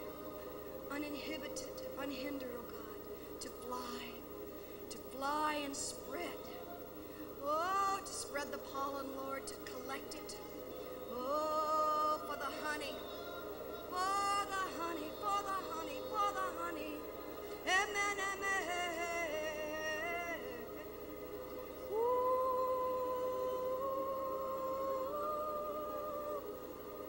Yes, a new sound, a new word, a fresh word. Oh, a fresh word, a fresh word. Ooh. Yes, Lord, yes, yes, yes. For there shall further be no more condemnation. There shall be no word of condemnation. But thou shalt speak the word of inspiration, the word of lifting up, saith the Lord. For I have called thee to be builders and not destroyers. I have called thee to be planters and not those, yea, that pull up the roots. I have called thee, yea, that thou shouldst be those that speak my word, and allow the faith, yea, to cause it to grow, to cause it to build. Yea, thou shalt build, thou shalt build, thou shalt build. Thou shalt plant, thou shalt plant, thou shalt plant. Yea, thou shalt raise up, raise up, raise up. Thou shalt be the restorer, yea, of paths to dwell in, saith the Lord. And thou shalt be the repairer of the breach, saith the Lord. I shall use thee in ways, yea, that thou shalt be amazed, even as thou art used, saith the Lord. For pastors shall call thee in, for they shall see the healing anointing, the reconciling anointing. They shall see the new anointing that comes, that lifts, yea, that gathers in, yea, from here and there and from everywhere. A gathering in, yea, that all may be compact together. A gathering in, yea, that all of my word may be fulfilled. A gathering in, yea, that there should be no one that stands in the corner of the field, but that everyone together shall stand in the midst of the field. A gathering in by thy word, a gathering in by thine action, a gathering in, yea, by thy pourings forth, a gathering in, yea, of many peoples, a gathering in of all of the streams, yea, that all of the streams together shall make the mighty river, that there shall not be any stream that remaineth a separate stream, but yea, that thy voice shall call them all in, and that there shall be the mighty flow, the great flow of the corporate river, the flow of the river that comes from the throne of God, the flow of the river that makes glad the people of God. Oh, thy voice shall be used, saith the Lord, and thou shalt be those that call it in. that gather it in by thy voices, that gather it in by thy faith, that gather it in by thine anointing, that gather it in by thy unity, that gather it in by thy love. All nations, all kindreds, all peoples, all nations, all kindreds, all peoples. Oh, so shall it be. So shall it be. So shall it be.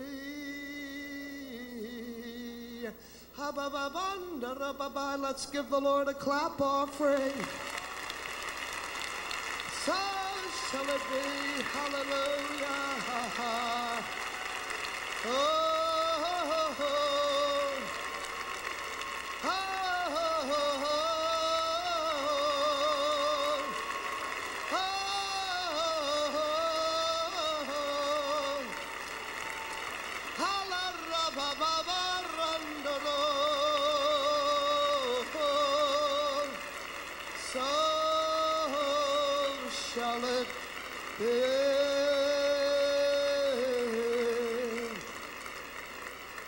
And I shall cause the spirit of prophecy to come upon thee.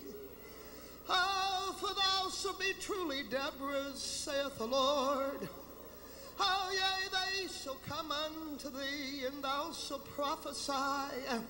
And yea, it shall be the prophetic anointing that shall lift thee up, saith the Lord. For yea, thou shalt not speak for thyself, saith the Lord. Thou shalt not speak for thy denomination, saith the Lord. Thou shalt not speak for thy point of view, saith the Lord. But thou shalt speak for me, and the words that thou shalt speak shall surely come to pass. For it shall be a creative flow that shall go forth from thy mouth, saith the Lord. It shall go forth, yea, into the hearts of kings, establishing my order and my purposes in the leaders of the world. It shall be a word, yea, that shall be heard, even unto the ends of the earth, saith the Lord. I shall cause thy voice to be heard near, and thy voice shall be heard far, for I anoint thee with an anointing to prophesy. Prophesy, prophesy, prophesy. Speak in my name, saith the Lord. Say, so says the Lord.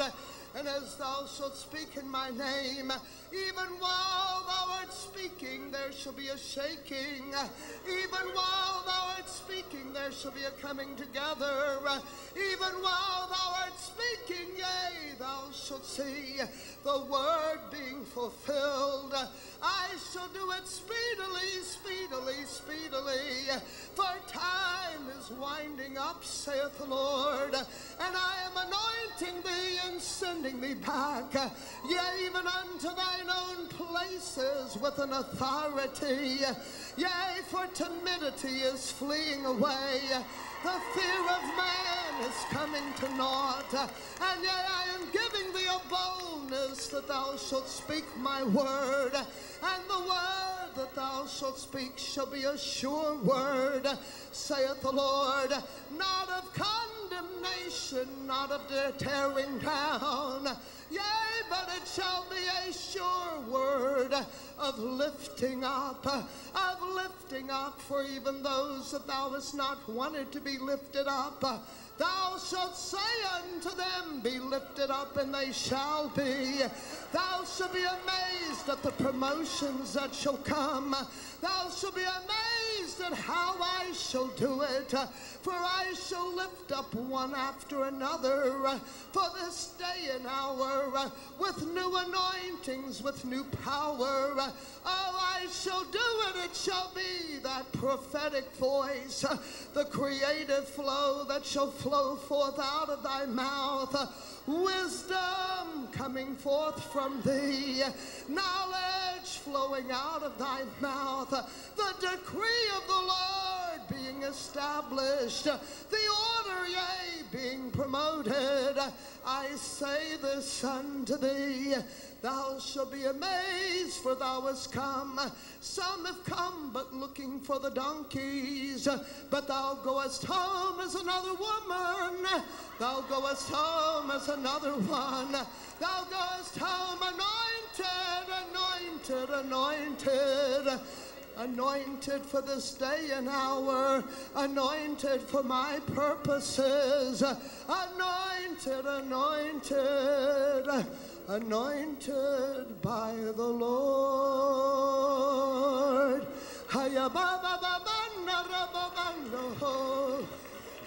Hallelujah.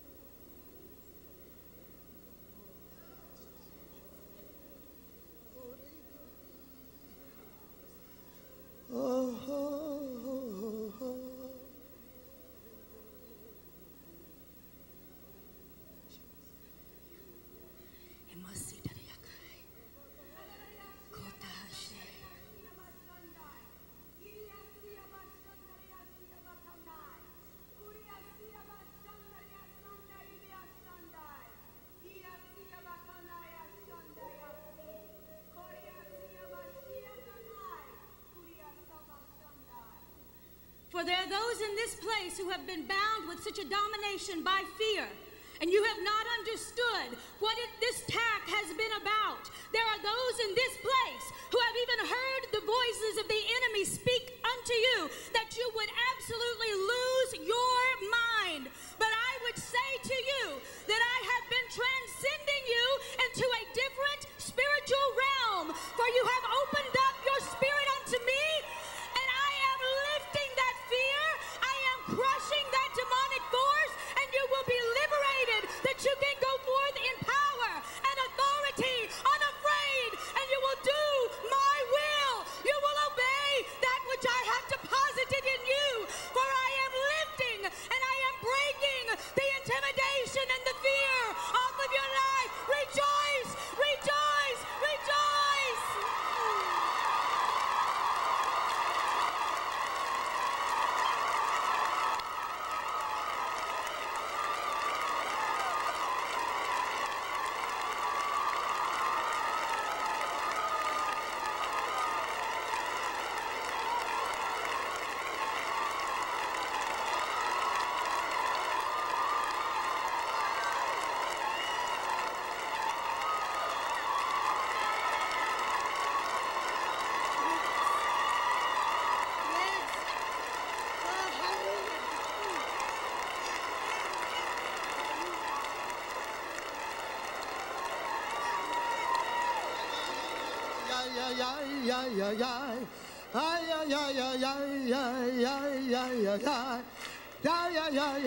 Just sing in the spirit.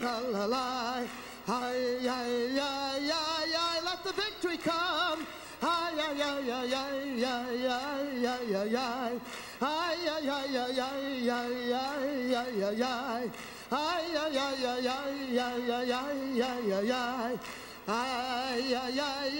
Two and threes and fours dance together.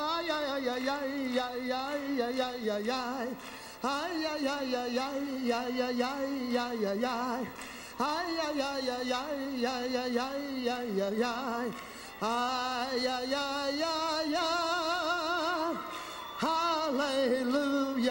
hallelujah, hallelujah, hallelujah, hallelujah, hallelujah,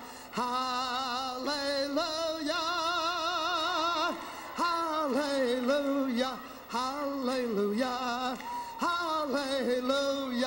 hallelujah, hallelujah, hallelujah, hallelujah, hallelujah. Oh, this is the day that the Lord hath made. Oh, this is the day that the Lord hath made. This is the day that the Lord hath made. We will rejoice and be glad. Oh, this is the day that the Lord hath made. Oh, this is the day that the Lord hath made. Oh, this is the day that the Lord hath. We will rejoice and be glad. Oh, this is the day that the Lord hath made. This is the day that the Lord hath made. This is the day that the Lord hath made. We will rejoice and be glad. Oh, this is the day that the Lord hath made. This is the day that the Lord hath made. This is the day that the Lord. We will rejoice and be glad. This is the day that the Lord hath made. Oh, this is the day that the Lord hath made. This is the day that the Lord hath. We will rejoice and be glad. Hallelujah, hallelujah, hallelujah, hallelujah, hallelujah, hallelujah. We will rejoice and be glad. Deborah arose and the work was complete. Oh, Deborah arose and the work was complete. Oh, Deborah arose and the work was. Hallelujah, hallelujah, hallelujah, hallelujah, hallelujah, hallelujah, hallelujah, hallelujah, hallelujah, hallelujah, hallelujah, hallelujah.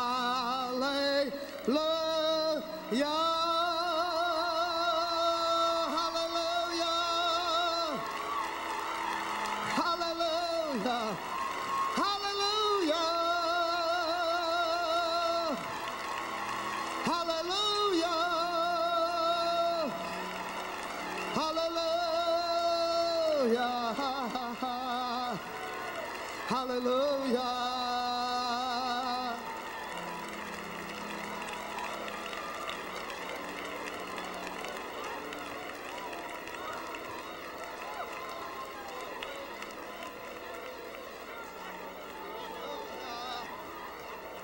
Let's do a couple of Hebrew songs. Give us a C minor.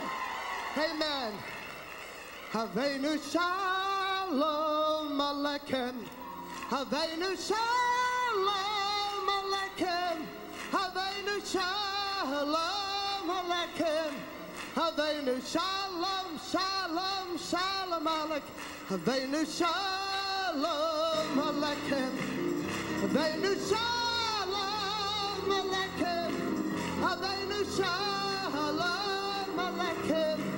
Havenu shalom, shalom, shalom. Havenu shalom aleichem.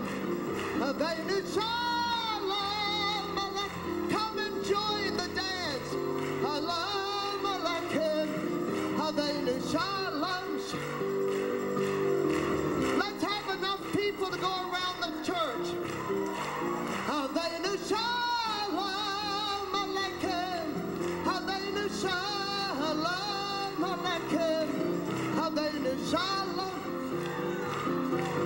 Verse 2. Lie, lie, lie, lie, lie. Lie, lie, lie, lie, lie, lie, lie, lie. Lie, lie, lie, lie, lie, lie, lie, lie. Lie, lie, lie, lie, lie, lie. Keep going on around the church. Lie, lie, lie, lie. Lie, lie, lie, lie, lie, lie, lie. Lie, lie, lie, lie, lie, lie, lie, lie.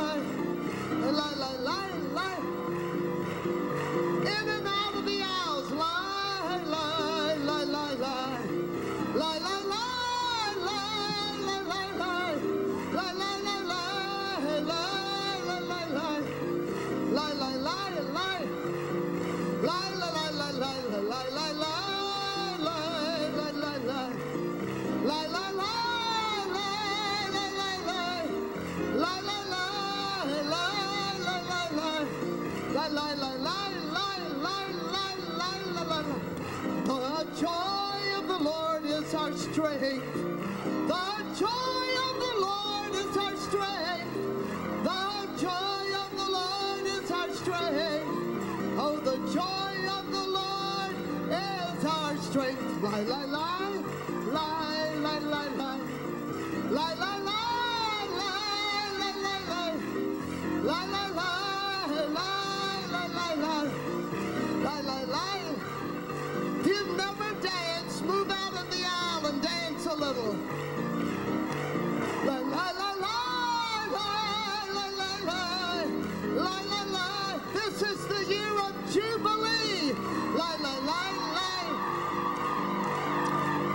Jubilee for you and me. Jubilee for you and me. Jubilee for you and me. Jubilee for you and me. Jubilee for you and me. Jubilee for you and me. Jubilee for you and me. Jubilee, jubilee for you and me. Jubilee for you and me. Jubilee for you and me. Jubilee for you and me.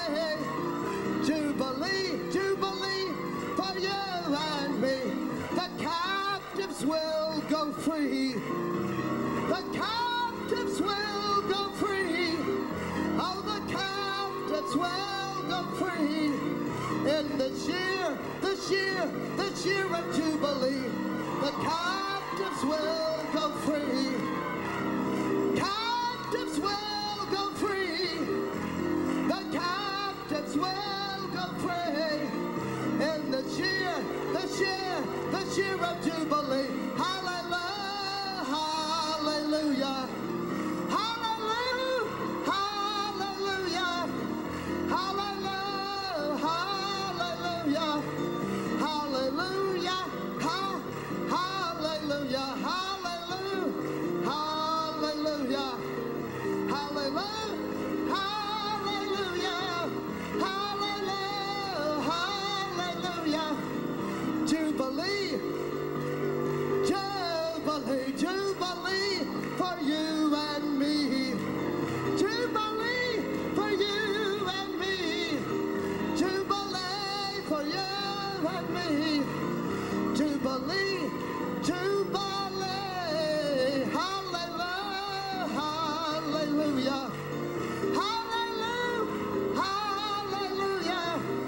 Hallelujah, hallelujah. Hallelujah, hallelujah. Hallelujah.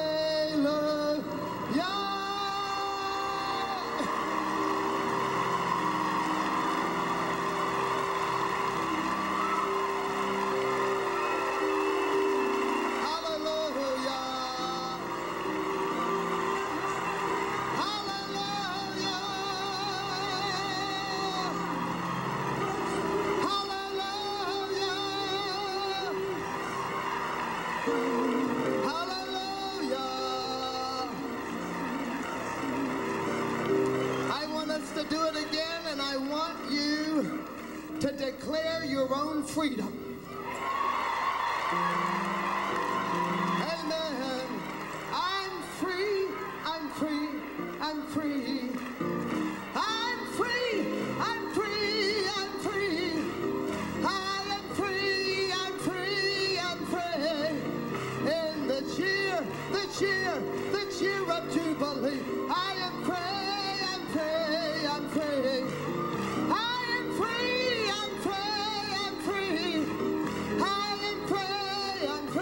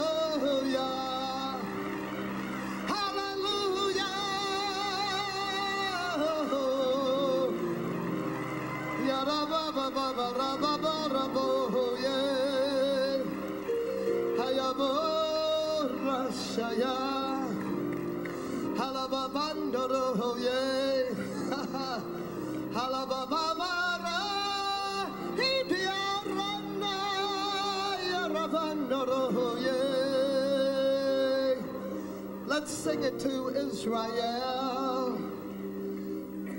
Shalom, Israel. Shalom, Israel.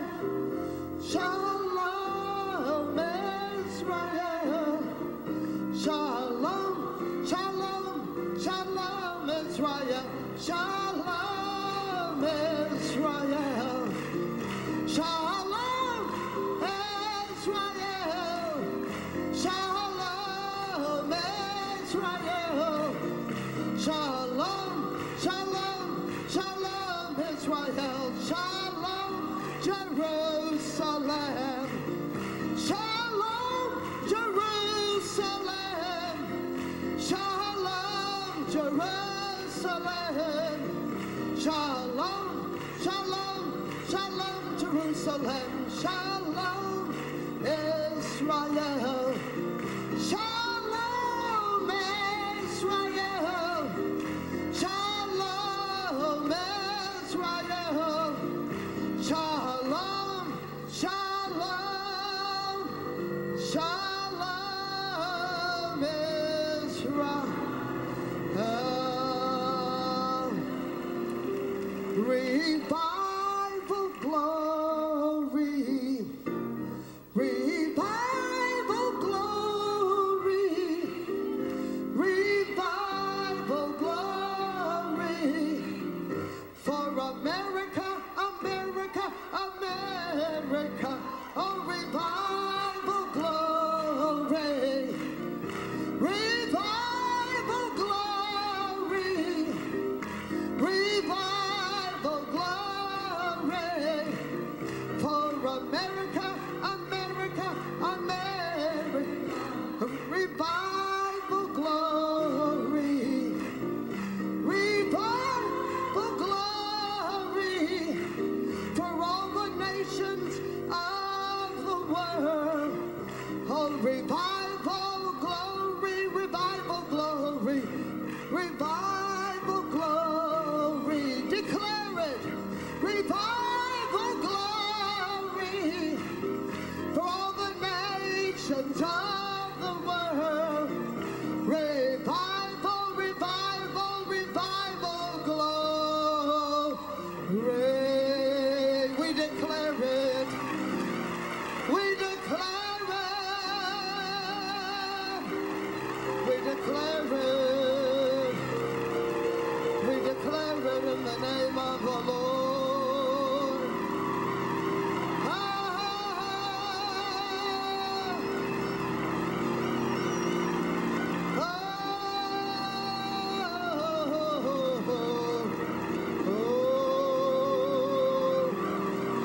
Hallelujah. Hallelujah.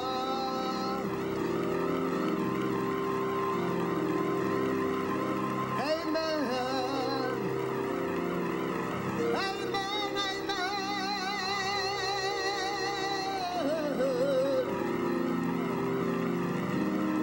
Maybe we could have revival to come forth. Amen. Hallelujah. Revival. Revival. Revival. Revival. Revival. Revival glory. Ay, ay, ay, ay.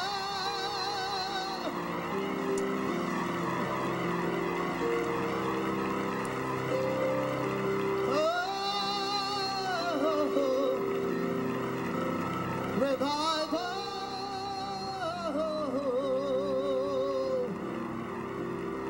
Oh, Yabandoro. Oh, revival.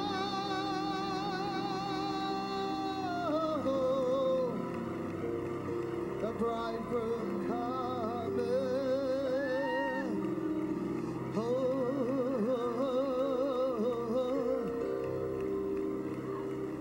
Come not by might, not by power, by my spirit, saith the Lord.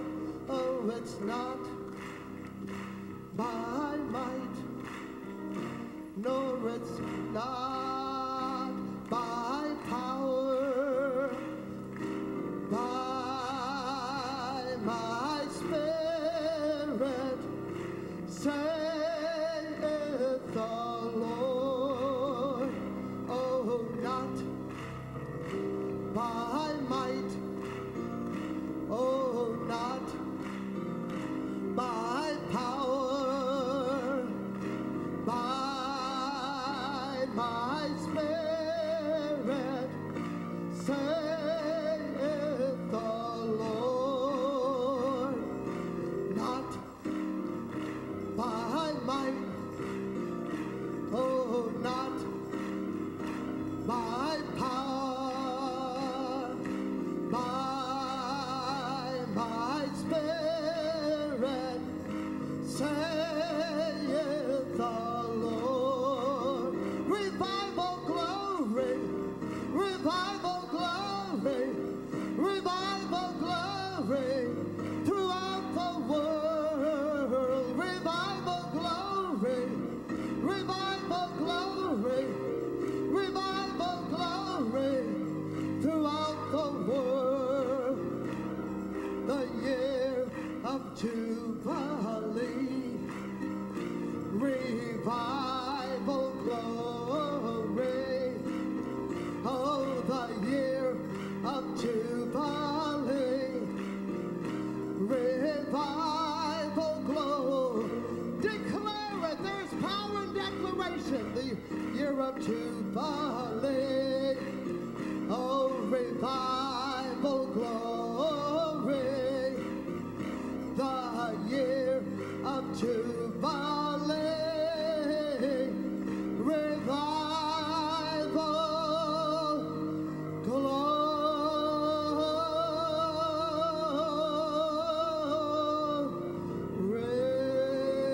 Let's give the Lord a good clap.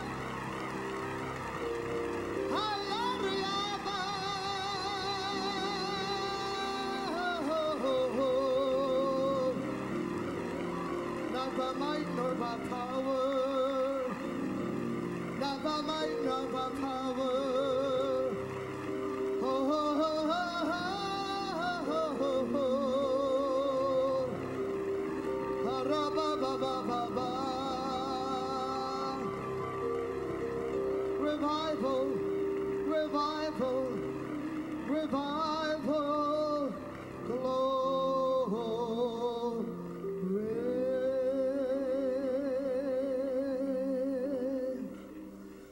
Revival, glory.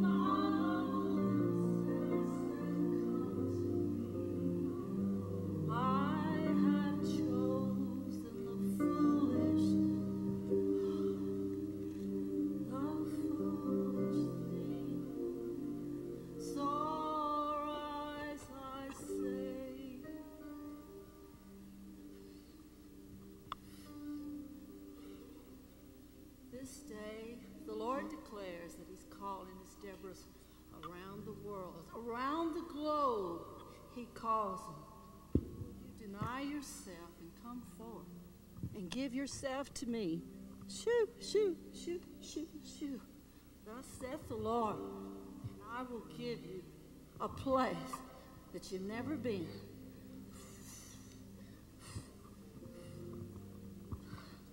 A place in my bosom. Yes. Mysteries that are yet to be known that will draw the body of Christ together. Thank you, Lord. Thank you.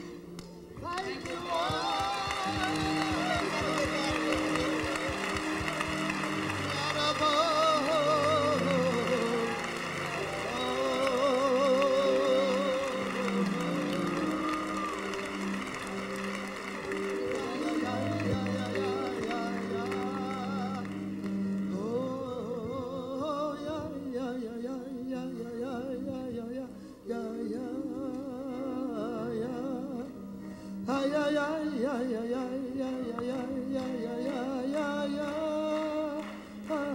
Let the rhythms come in your spirit.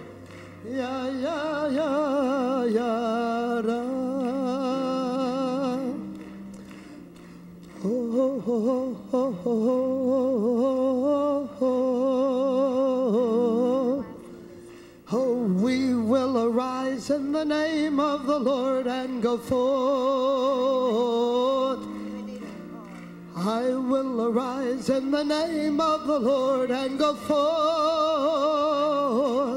as Deborah of old. Oh, I will arise in the name of the Lord and go forth. I will arise in the name of the Lord and go forth. I will arise in the name of the Lord and go forth as Deborah of old. I will arise in the name of the Lord and go forth. I will arise in the name of the Lord and go forth. I will arise in the name of the Lord and go forth as Deborah of old. The victories in the name of the Lord. Hallelujah. Oh, the victories in the name of the Lord. Hallelujah. Oh, the victory in the name of the Lord. Hallelujah. It's the victory of the Lord. Oh, the victories in the name of the Lord. Hallelujah. Oh, the victories in the name of the Lord. Hallelujah. Oh, the victories in the name of the Lord. Hallelujah. Hallelujah. Hallelujah.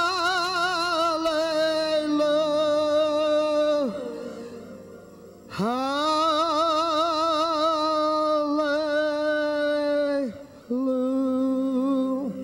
Hallelujah. Let's give him a great clap offering.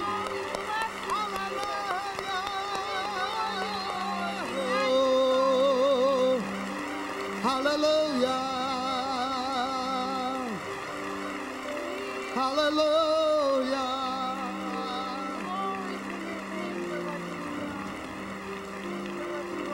Hallelujah.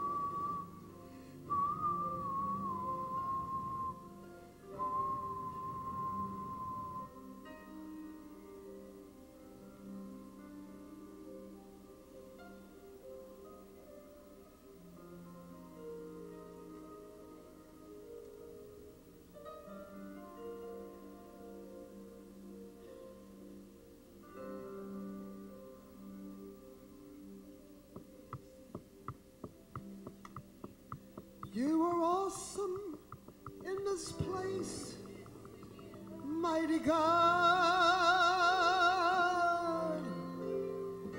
You are awesome in this place, Abba Father. You are worthy of our praise. To you our lives we raise. You are awesome in this place, mighty God. You are awesome in this place, mighty God. You are awesome in this place, Abba Father. You are worthy of our praise. To you our lives we raise. You are awesome in this place. You are awesome in this place.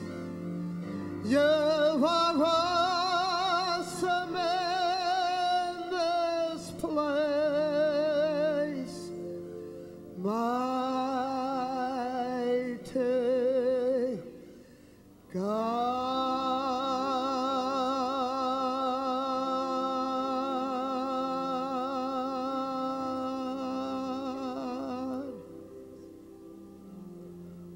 You are awesome.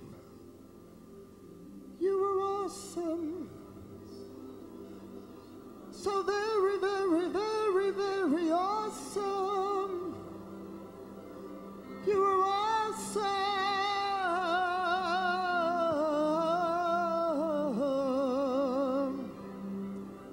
You are awesome.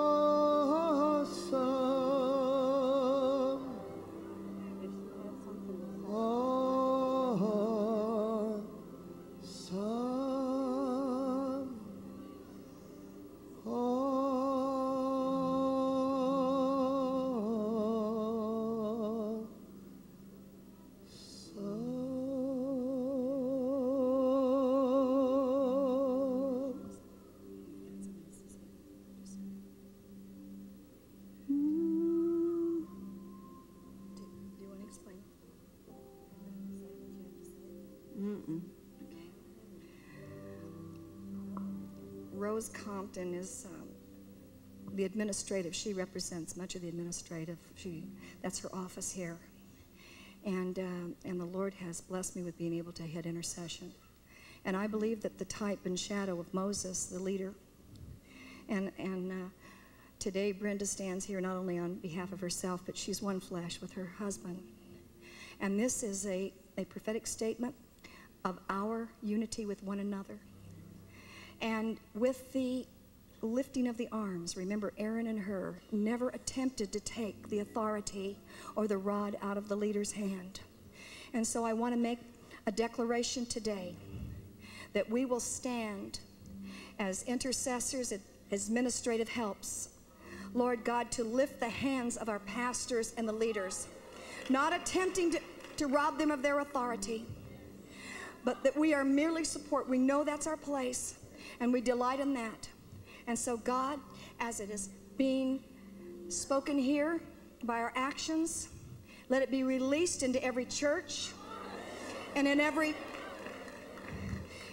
nation and all across our nation, to bring forth your harvest because of the unity, the blessing that comes because of the unity, life evermore.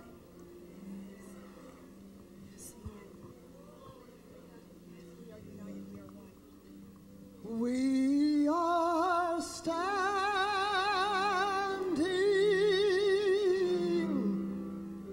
on holy ground,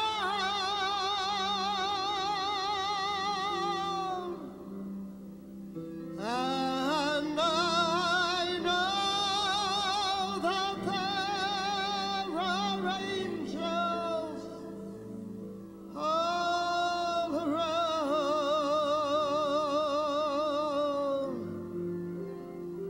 Let us praise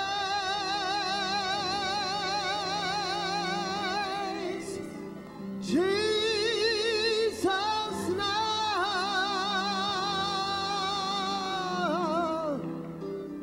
We are standing in your presence on holy ground.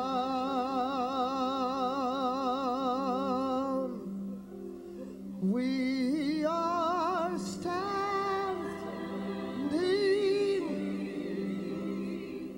on holy ground,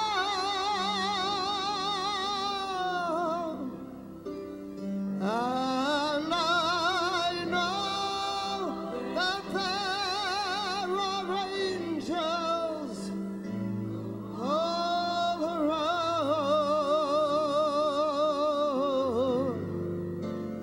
Let us praise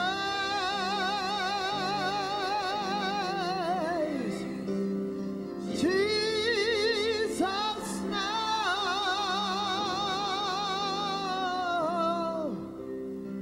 We are standing in your presence on holy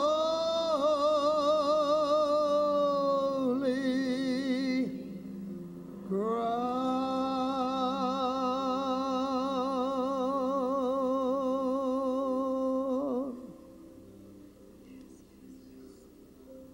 I felt earlier in the service that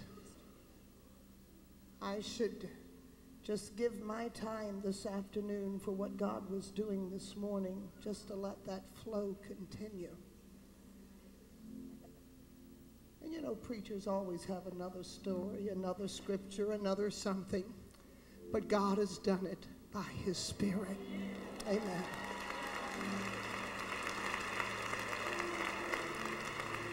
I would like to encourage you, before I turn this over to the leadership,